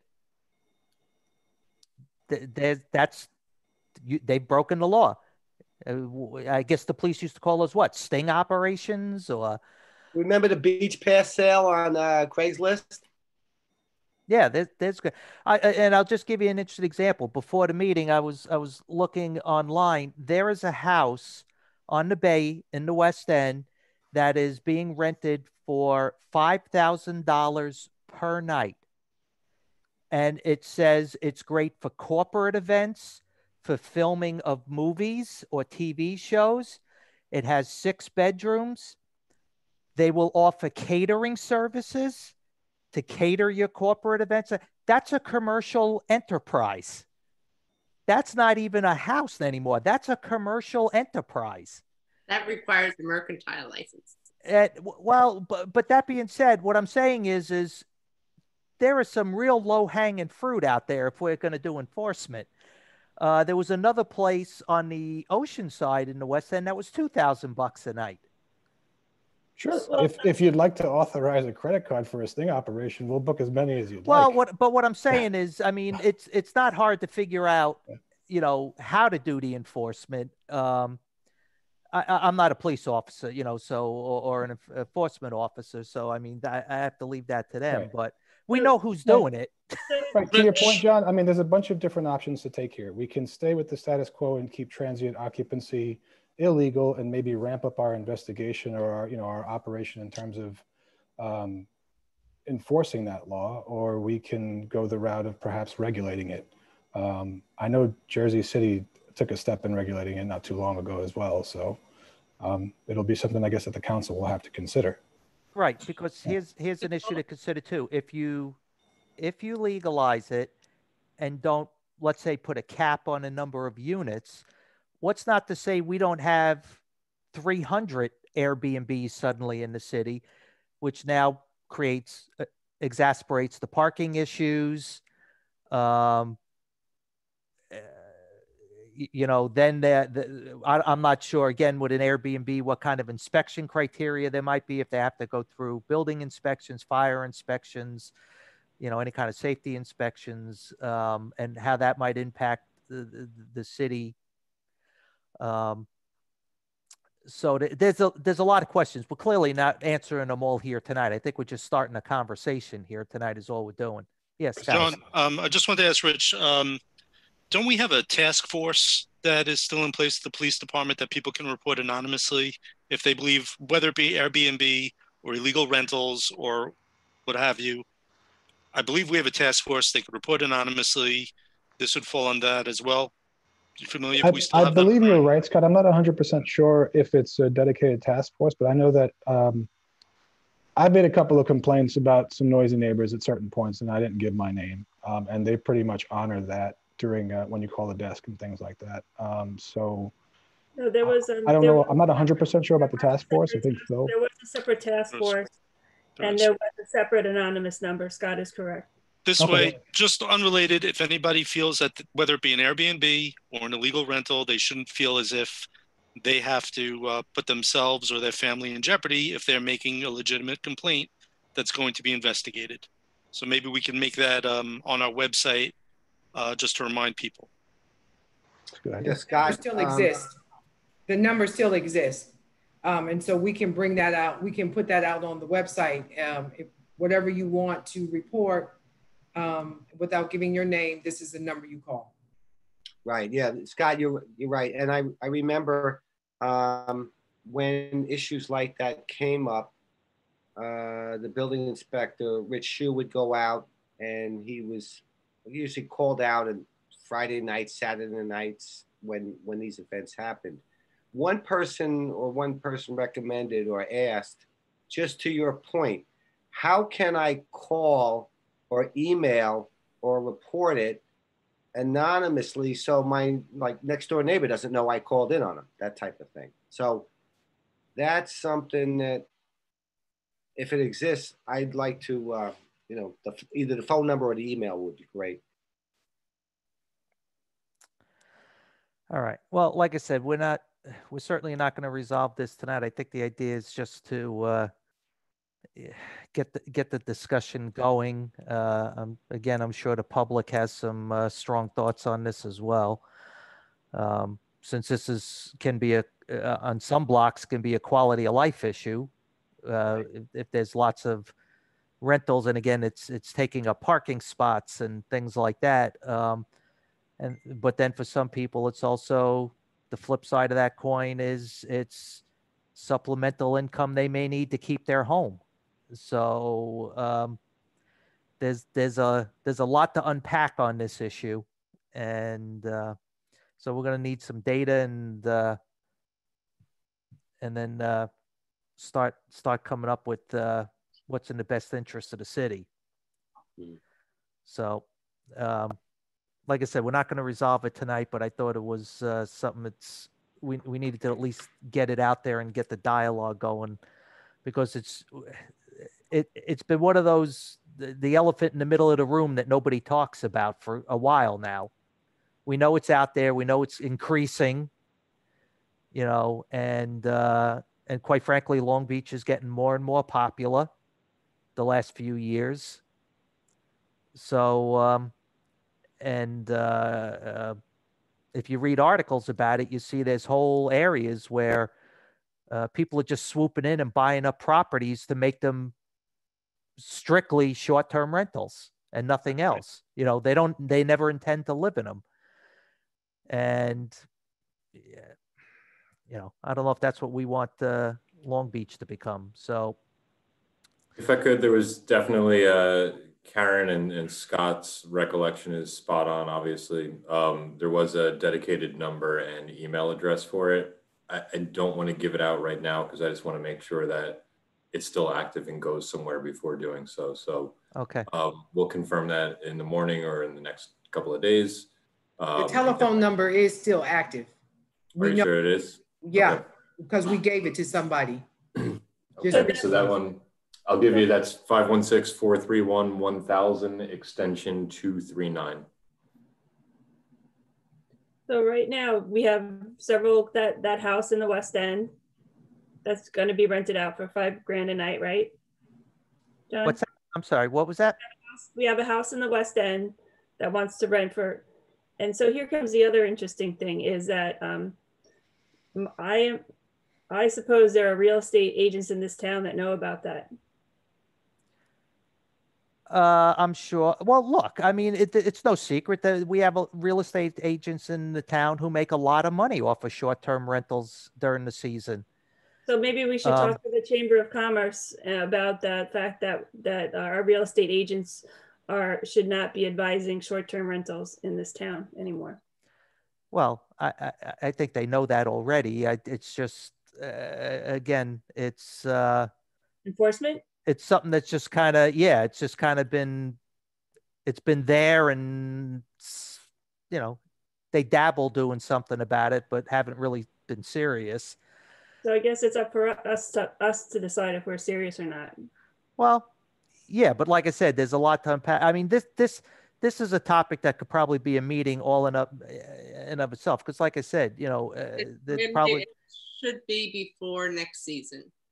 Oh, absolutely, absolutely. Because, like I said, it creates there are quality of life aspects to this for the residents, so they should have some input, and you know, we'd probably have to see what financial impacts there could be going either way. So, but I don't know if the status quo is the way to continue, because it's just, you know, like everywhere else, there's more and more, it's happening more and more, and it's completely unregulated, and it's some ways it's burdening the city from a service perspective, because it's, again, more people parking, more people on the beach, and there is a cost to the city, and the cities and cities and residents don't want their property taxes to increase. Well, yeah. So, all right, because in the interest of time, why don't we move on? Like I said, we could certainly schedule another conversation about this. Donna, can we get or Simone or whoever or John, quick update on the MLK? Got Simone.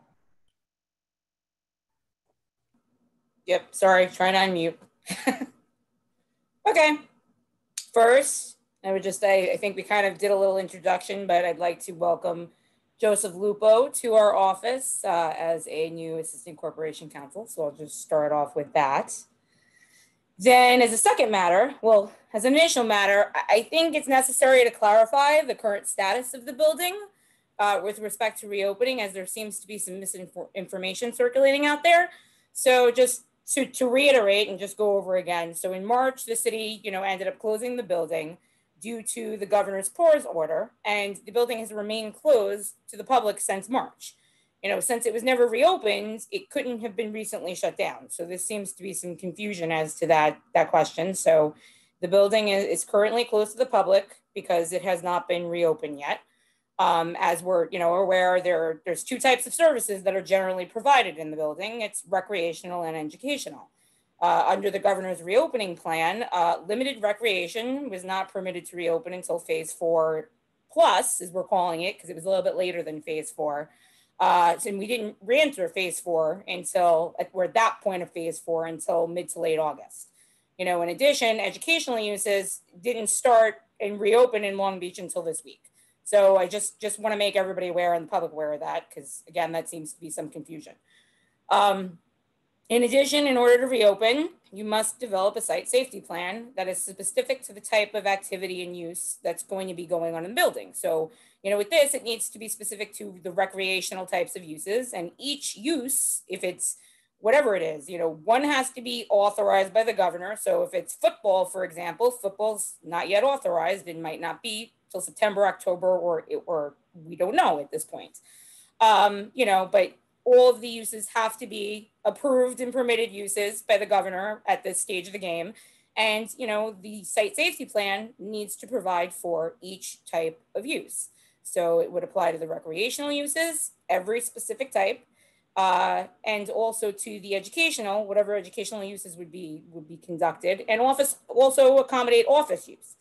So those are some things right there. I mean, and as we just, I think, kind of all got from Councilman Delory, he just explained a lot of the guidelines just from our building alone and how much goes into all of these things that he noted are part of our site safety plan. So taking your temperature when you come in, signing in, keeping a log for tracing purposes, all those different types of things go into your site safety plan. So this isn't something that can just be done haphazardly. It also can't be generic or general, because we need to make sure we're accounting for each type of activity and keeping everyone safe and complying with the governor's guidelines. But I think safety is our primary objective here.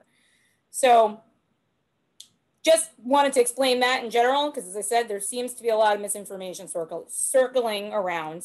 For every building we have, every use that we have going, the city has developed its own site safety plan specific to that use. So City Hall has its own, our farmer's market, the pools, the beach, and the boardwalk, and they've all been developed at different stages as we've reopened.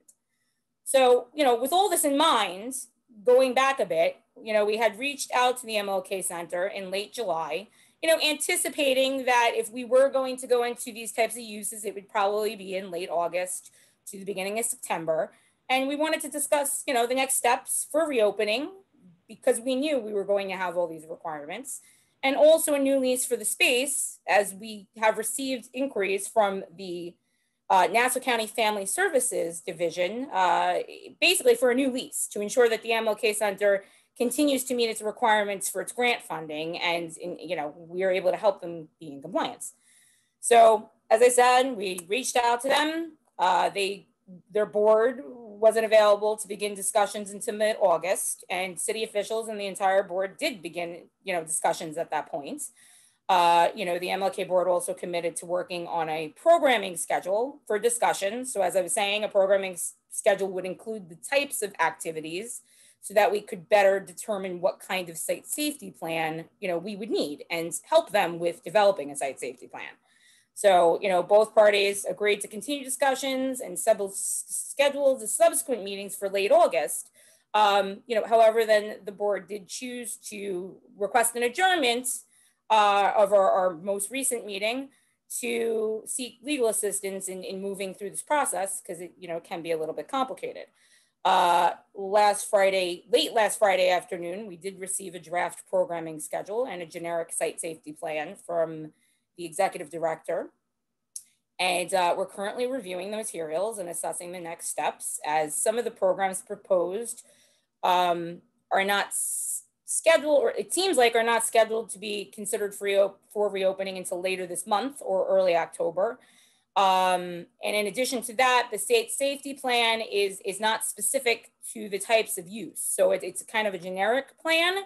So additional discussions are going to be necessary in order to work out those details and those kinks. And additionally, we're working on drafting a new lease agreement for future use of the facility to ensure that everyone is in compliance with certain requirements and guidelines, and that we're all being good stewards to the communities that we serve and making sure everybody's meeting their obligations and doing what they're supposed to do. So that's an update. Does anyone have any questions?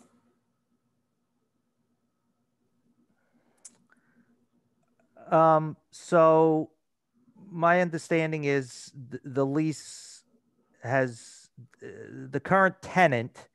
There's one tenant right now, right? So, yes. and that tenant is, for lack of a better term, I guess, on a holdover for the old lease. It expired, but a new lease was never done. So they just kind of operating under the old lease.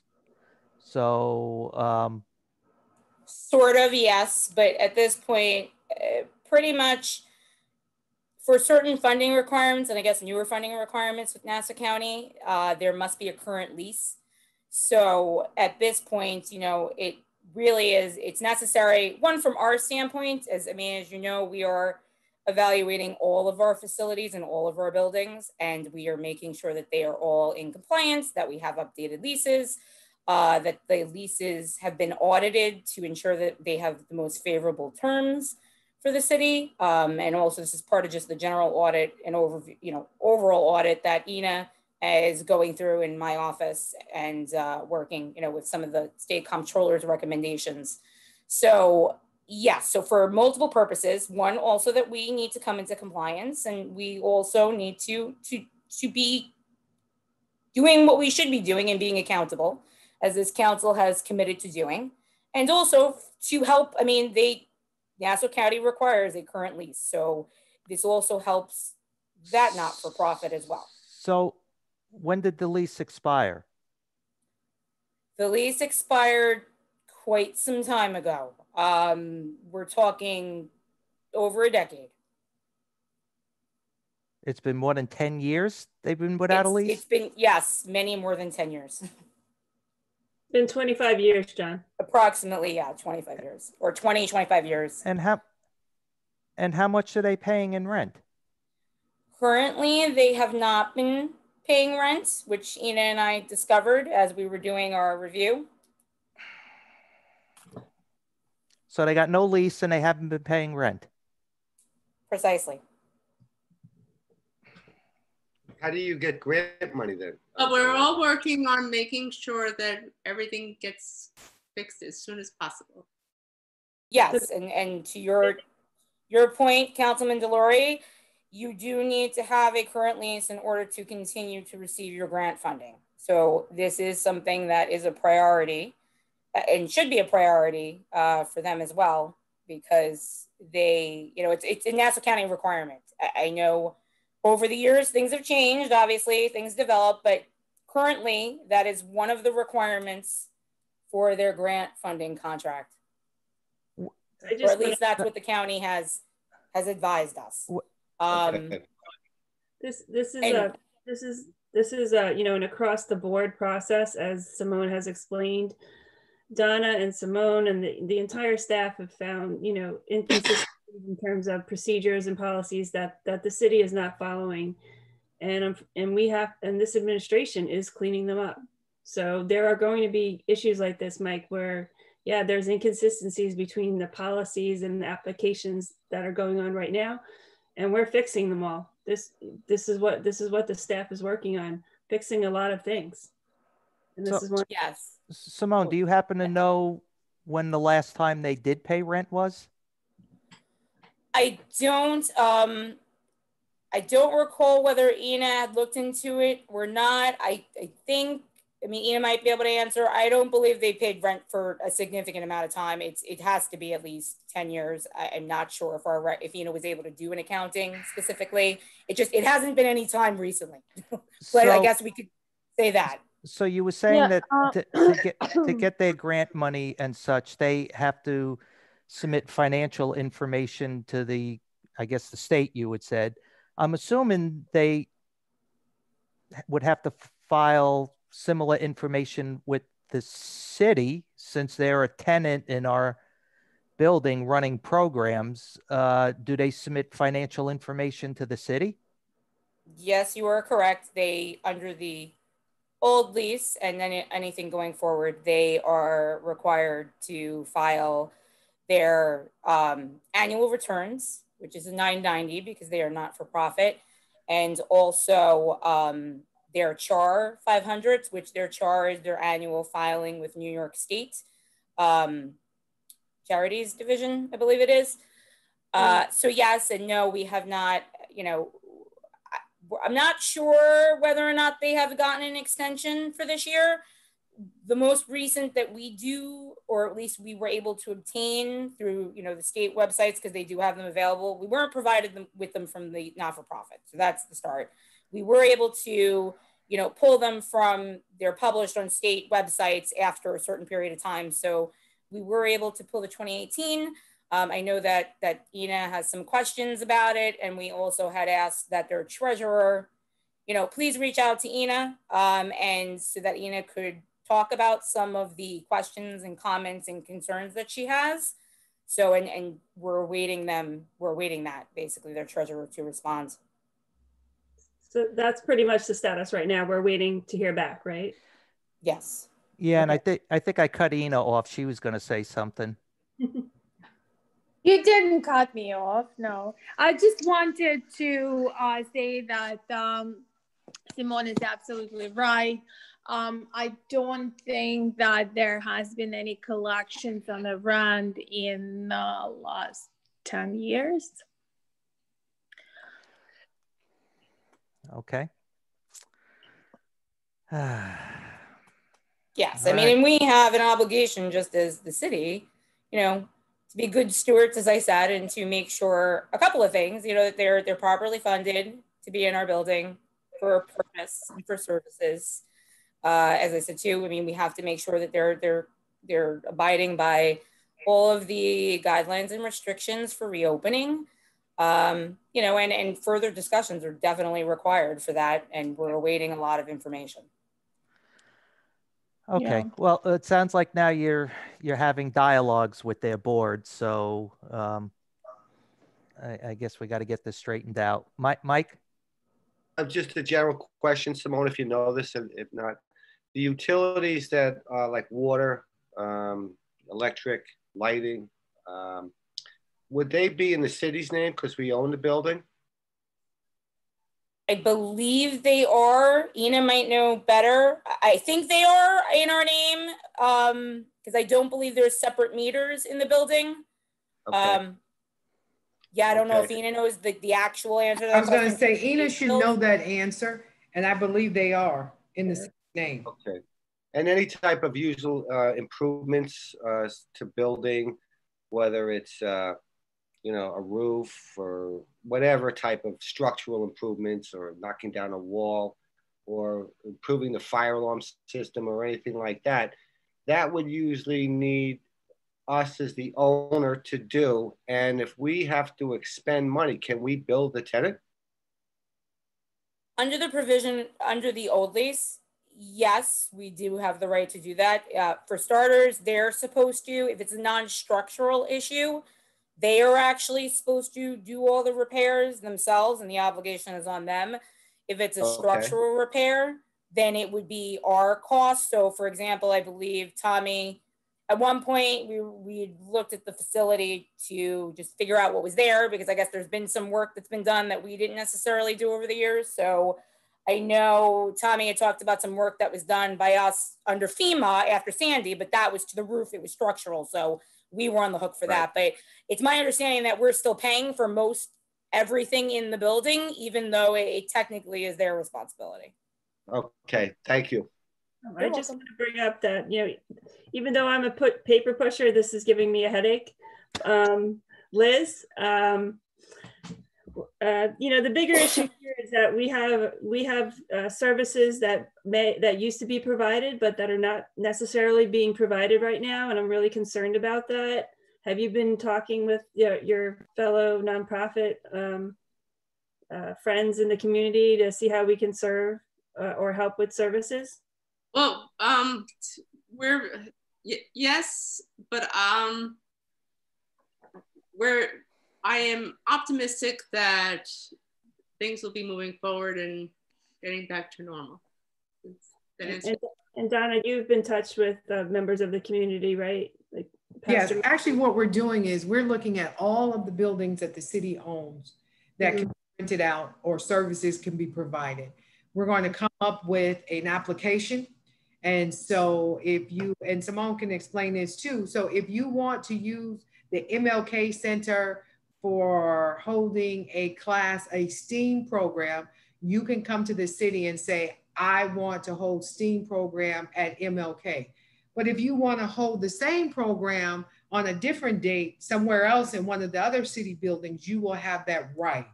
And so we're trying to make sure that the services that are provided for Long Beach as a whole.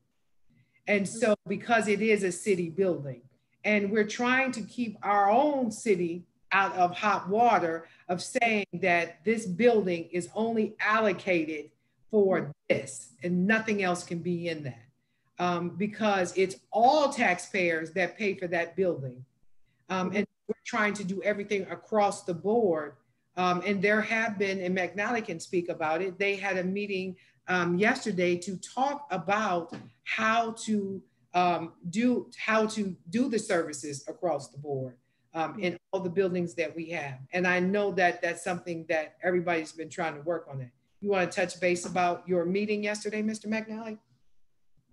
Sure. I mean, it's we brought together and we're looking to continue to expand a number of our faith-based and community/civic leaders to really begin a discussion about how do we begin to assess the needs of the individual communities and the community writ large across Long Beach, and then from there, you know, how do we speak with the community and engage the community on what are the resources and the programs that, and part of the discussion was not so much what they want, but what our community really needs to make sure that our youth are having enrichment, life building, skills building experiences, that our seniors, you know, are getting the kind of the engagement and mobility and you know, the brain exercise, for lack of better terms, work, and that these programs are meeting the needs of, yes, specific communities, because there is no denying that the West End is most likely to be utilized mostly by West Enders, and North Park is most likely to be the community that utilizes MLK, but also with a recognition that these are citywide facilities, and so that we also diversify some of the opportunities that take place in each of the communities, so that we are bringing, you know, the very diverse nature of our city together, to be sharing use of some of these spaces in whatever ways that we can, and the opportunities that we can create there. So that was the beginning of an opportunity. We'll be having, you know, a follow-up discussion about how we conduct needs assessments. We're going to be working on, you know, what surveys might look like for the communities, and, you know, the different ways that it can be dispersed, because obviously just putting up a poll on the city's website is not doing a whole lot to bridge any sort of digital divide, and you're not going to get, you know, from as much input from low mod communities or from an elderly population. And these are communities that we really, you know, want to be gaining their input on. So you know, there's going to be some boots on the ground, door knocking at each of these centers. They might become polling stations where I drop a survey off here. So, you know, I think we came up with some pretty good, you know, intuitive or, you know, interesting ideas of how to move this stuff forward, and how to try and get public input in ways that the city hasn't historically done that. And we'll keep moving forward until, you know, we're able to do so. So I'm hearing that. I'm sorry, Karen. I just wanted to say what's important for everybody to know is that we're not talking about removing the current tenant from the building. That's why we're talking to the board. We're trying to get the lease. So I don't want anyone to think that as we move forward, we're saying we're kicking the current tenant out. That is not what we're doing at all. We're trying to be a partnership and see what else we can do in that particular building and have the tenant there. And that's why we're trying to work through the lease. And that was very much part of the conversation of the meeting last night too. So thanks for bringing that up, Donna. It was, you know, there are the three separate community centers that we have, and it's West End, it's Magnolia, and it's Martin Luther King Center. They are utilized to varying degrees. You know, the West End Community Center is basically for some civic meetings, our sandbox program, and that's essentially it. The senior center has been used almost exclusively for senior, plus our historical daycare program. The Martin Luther King Center is Martin Luther Junior King Center. It is more robustly utilized by the nonprofit there, so it would be looking to supplement the work that they're doing insofar as you know, what they're doing, and making sure that it's complementary and not duplicative as well. You know, I've been to a lot of city council meetings, and this is and the most that I've heard about talking about actually working, utilizing all of our resources and then mapping them to the needs of the various sectors of the community. So this is a great approach and a lot of work, but I think we're going to get a lot of results from it. So thank you.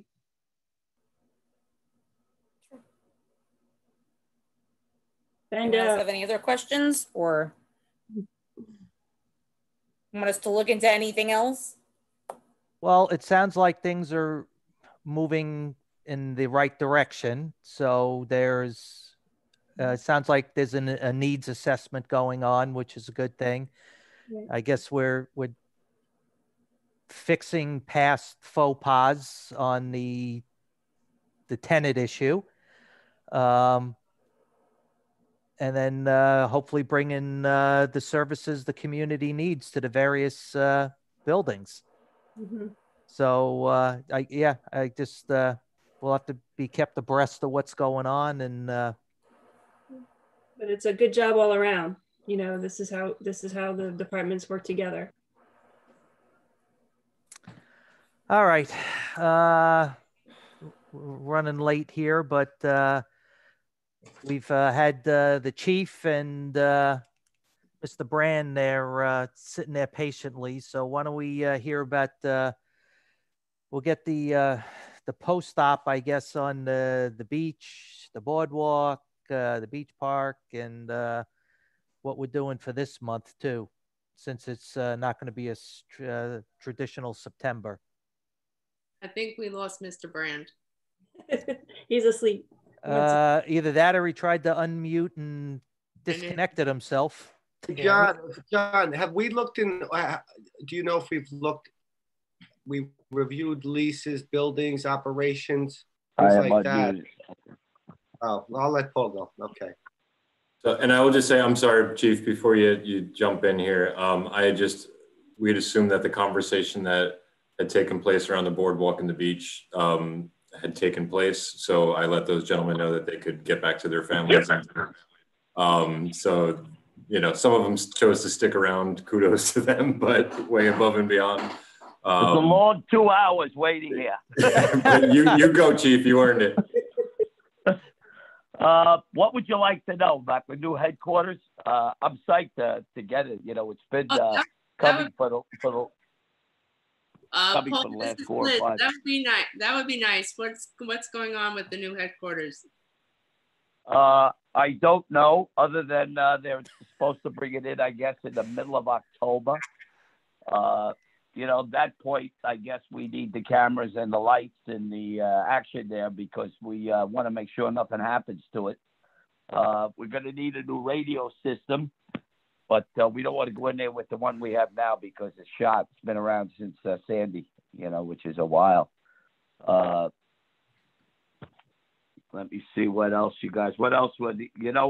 We were asking about equipment here, and we do need a few things. Not too bad. The trucks are in good shape, and because we take care of them. We need a jet ski, and we need what they call a Mahundru, which we have 2 of them on the beach. That now we had to give them out to the officers on the beach because they deliver equipment in the morning. And the trailers are shot that we have. Quads are in good shape. We just have just received 2 new ones, thanks to the city. Totally appreciate it. Let me see what else you would. Yes, you know what the big thing is? It's the. For years we've had these same chairs. We had two chairs built by the garage a while back. But we're probably going to have to replace 10 chairs. And I will show them to the people when I take them out and put them in storage. We tried cutting them in half, which I think works. But we'll have to see, and we'll have to get with some people that are good welders. We do have a young man that was a lifeguard that now works for the city that did all the welding for us this previous spring. So we could use him if we want to save a little money and cut the chairs down in half and try to make them work for another year. But we're definitely in the we need the chairs. We need I'd say we need approximately about 6 of them right now at this point. Anything else you would like to know about the beach or the what we're doing? We're staying open. Well, I guess just for, I assume most people know, but just for those that maybe don't, that the current plan is to have the lifeguards man the beaches for at least the next couple of weekends, weather permitting, right? We're going to do it till the 27th, supposedly, but we have to see how the weather is too. Right. So we're going to go the 11th and 12th, 18th and 19th, 19th and 20th and 26th and 27th. Will be our last day on the beach there, Yom Kippur. So we will continue to be there and do the best we can. Do we know? I am asking you guys a question. Do we know about the governor's rule now about what we're going to do, like with volleyball and everything? Does he want the same standard held? I'm going to say that's a Mr. McNally question. Yeah, it's the same, whether the beach is open or closed, the same rules apply. The same rules apply. Okay. I would put out there, if we could get it on social media about, you know, that everybody has to go by the state law, the state rules that the governor has put out, and by the Nassau County beach rules, because we'll have some people that thinking there's because, you know, the beach is closed. Now we have lifeguards understand that they could do what they want. So I think on social media, that would help us a little bit.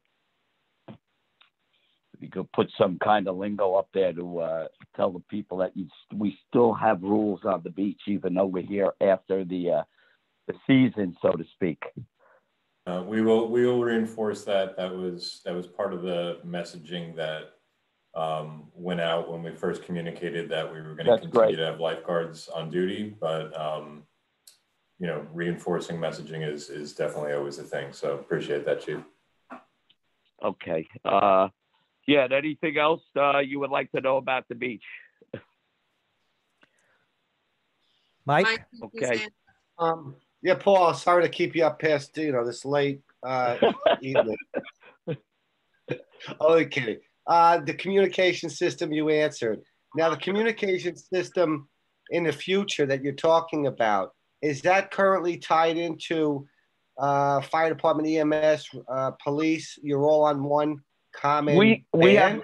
have we have a system now that is tied into all the you know, you got the police department, the fire department, and us, and we're all together. That's how come it's more like a team, you know. So we have to get a whole new system. The radios are dying on us, so we have to get what's called a repeater too, so we can bang it works a lot better going back and forth to east and west, so we cover everybody. And you know, we'll see how it goes from there. So are your individual units old? Yeah, they're very old. Yeah, they all need to be replaced. Okay. Okay. Now, I was going to ask Donna, but I'll ask her another time about the money we could be getting, because she will be in charge of that, and I will get it on another date with her when I speak to her. Right. Yeah. You answered all the questions I had in advance about equipment. Okay. How was it? And then the weekends, I know people had asked one question. I don't know if this is for you or Donna or Joe Brandt about the beach passes. So when people come down on weekends, there are no ticket takers. It's just, and do you have enough staffing for lifeguards to cover beaches? We have, as I was telling Donna, we have about 63 that are back. So we should be all right. You need about 48. We pulled one chair out down in Azores to compact it a little bit. That'll be a surfing beach then down there. So there's only one chair on that beach, and the next one will be a Pacific, and going west, all those chairs will be up. So we'll have a full staff on for the people that come down. Okay. Thank you, Chief. That's all my question. Okay. Thank you. All right. Anything else? Anyone else for the chief? No, have a good evening. Thank you. Have a good evening, Thank Chief. you. Thank you. Thank you. Thanks. Joe, you got any words of wisdom about the beach park and the boardwalk? Joe's muted. Yeah, he's got to unmute. Yeah. Hey guys, how are you? I'm sorry, are we talking to me? No, Joe Brand. Wrong Joe. How am I doing now? There you go. I'm here. I didn't have as much luck as far as employees to staff any of the beach entrances for the postseason here. I'm not necessarily sure that it's something that we need to do. Most of the decisions we made with regard to extending the season were in the realm of public safety. Chief Gillespie told you what his numbers look like, and the fact that he was able to staff all the beaches. So I think it's a tremendous boon for the city that we can offer this. I give credit to the people that made the decision to look into it. It's never been done before. So anything we can do to ensure people leaving the beach that enter the beach is always good in our best interest. I think there were some questions earlier with regard to recreation. I mean, real briefly, I think most of you know the rec weight room and the municipal pool are both open and have been operating very smoothly for the past few weeks. They continue to be open to only members and for scheduled appointments. We plan to lengthen the day for both amenities beginning Monday, the 28th of September. In terms of programming, we pulled off a baseball program this summer. Men's softball is still going on. And the sports and programs that we plan to offer for the fall do not involve any sports that fall into the high-risk category. The only one that does that we offer is ice hockey, but the protocols for play in our building will be strictly adhered to once we get the building open. In terms of that, the ice is down and just about ready. We have one last building inspection scheduled for Tuesday morning, and hopefully hockey will begin shortly thereafter. Back to school programs begin Monday. Before and after care at both Lido and West schools will begin Monday, as well as our sandbox and pre-K programs. And we're knocking on the door with announcements for a partnership for new competitive swimming programs and for new swim lesson programs. So that's recreation in a nutshell. I tried to keep it as brief as I could given the hour. And any questions, fire away. Mike? I have a question. This is Liz. Are you taking new membership? Yes, we are. Anybody that wants to join can join. We're doing a host of different types of memberships for people to get in the pool or the weight room. And like I said, like everything else, there's new or many restrictions and guidelines, but we're pretty much fully operational. Staff is coming back slowly but surely. We will be fully operational and essentially have everything offered that we've had offered before COVID. Yeah, Joe, thank you. I think your biggest challenge upcoming is going to be the ice arena. Yeah, it will be. But you know what? There's a guy that works for the recreation department that knows a thing or two about the ice hockey industry. And he's pretty well in tune with the return to the rinks that USA Hockey has instituted. The groups that are playing out of there are well informed and know what the protocols are going to be.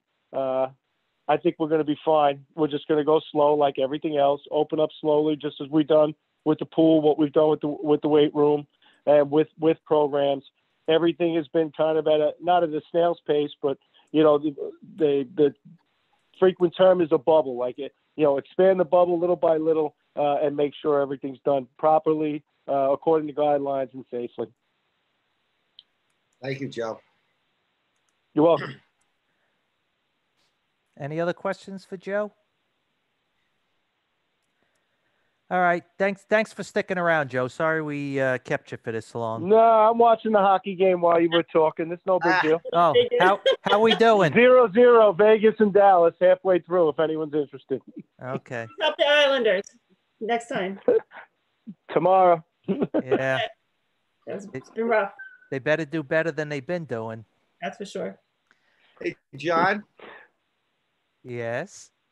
Before we go to welfare, I wanted to ask, since I see Ina is still on, and we were talking about leases and things like that, are all of our vendors current on their lease payments that we know of, such as, I don't know, we had there's food trucks in May, the concessionaires on the boardwalk, and any other, because I don't plan to know all of them, but does anybody know?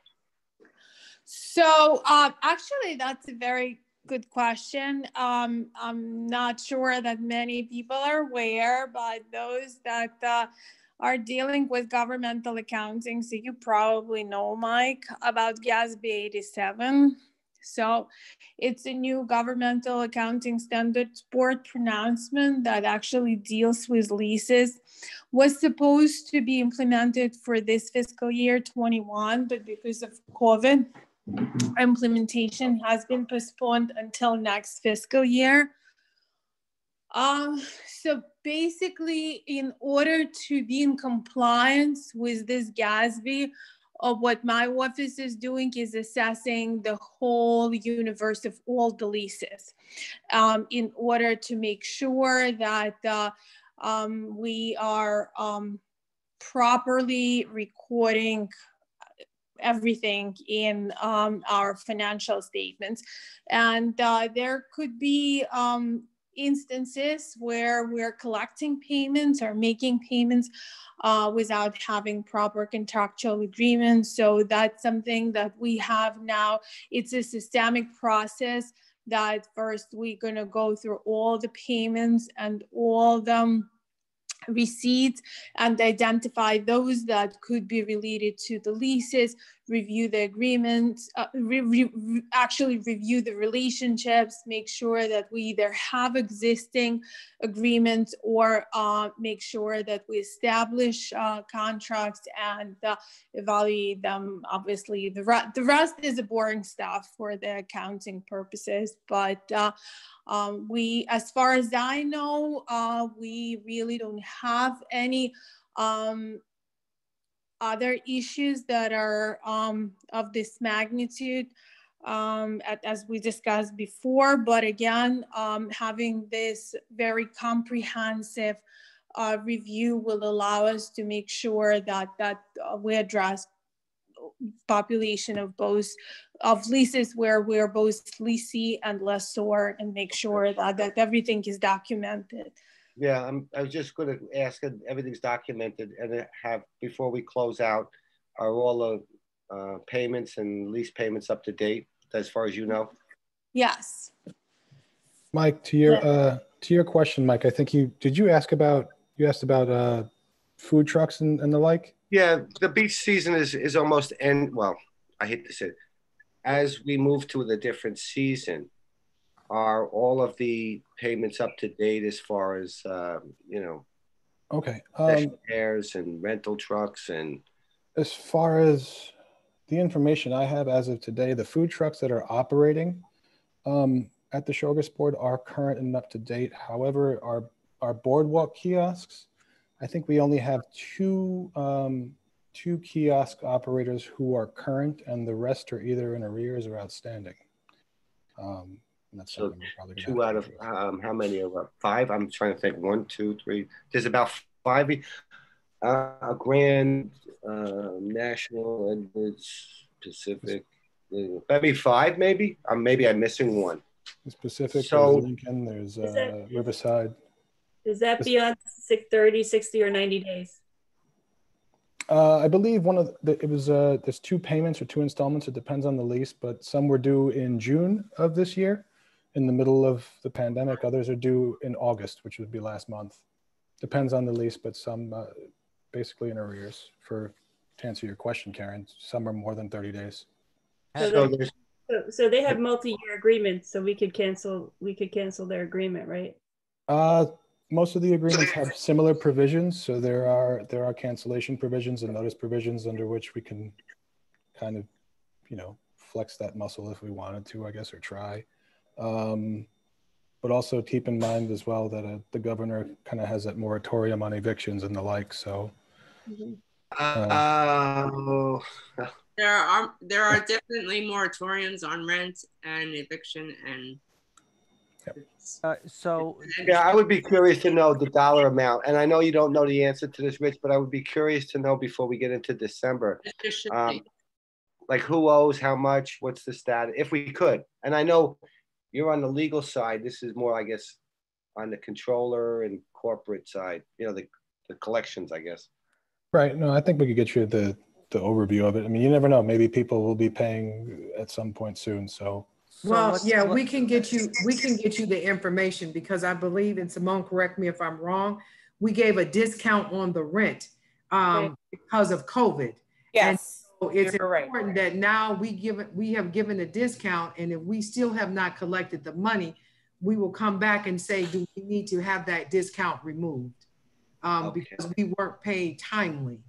That's something that the staff will have to discuss and come back with a recommendation. Have the vendors that haven't paid been contacted and reminded? Do they receive Dunning letter? We'll have to check. We'll have to check. Okay, because obviously that's an obvious step. Ina, Of course. Yeah.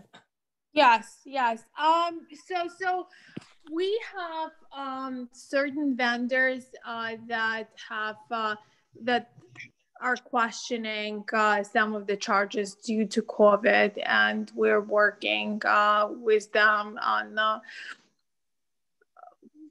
We're reviewing that, and I work with Donna closely when we have questions of that nature coming up.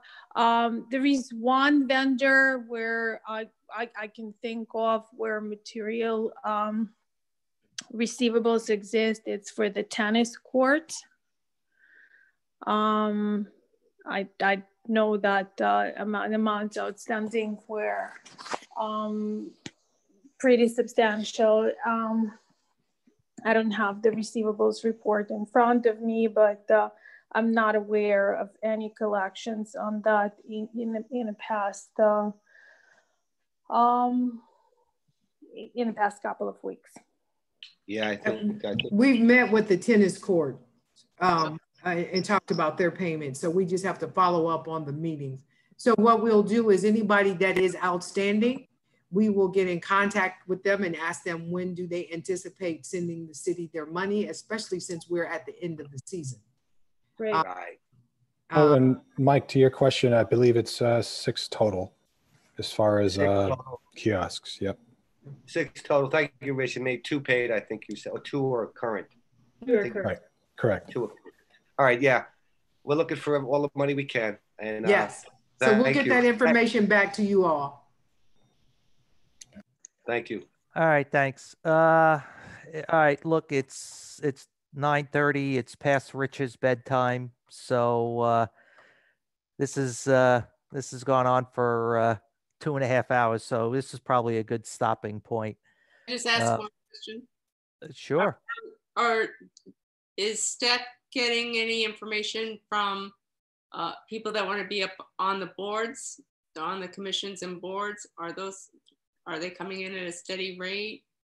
They have been coming in. We got a stack in just a few days ago. I've been interviewing last week, this week, and next week. I'm starting to put them together so we can discuss them.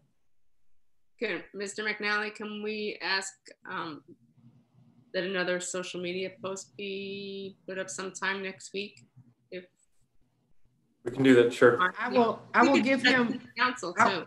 I will give him what boards and commissions we need additional people on first. I have to get through the interview. Some people asked to be on 2 commissions, which we're saying, please pick one.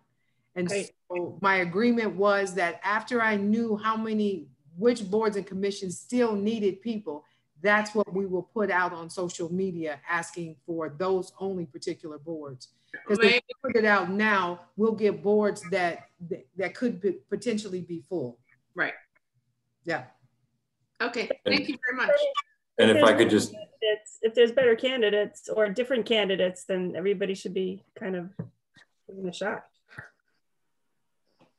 I've had some pretty good candidates come in because the one main question I ask is, what can you bring to the board and commissions? And then I ask questions. If you are asked to do something to go along, however, ethically you think it is not correct, how would you respond? And people's body language really tells you how they. Good. Well, there's very good. So I would just, if we're closing up, not that anyone needs reminding, but tomorrow is obviously 9/11.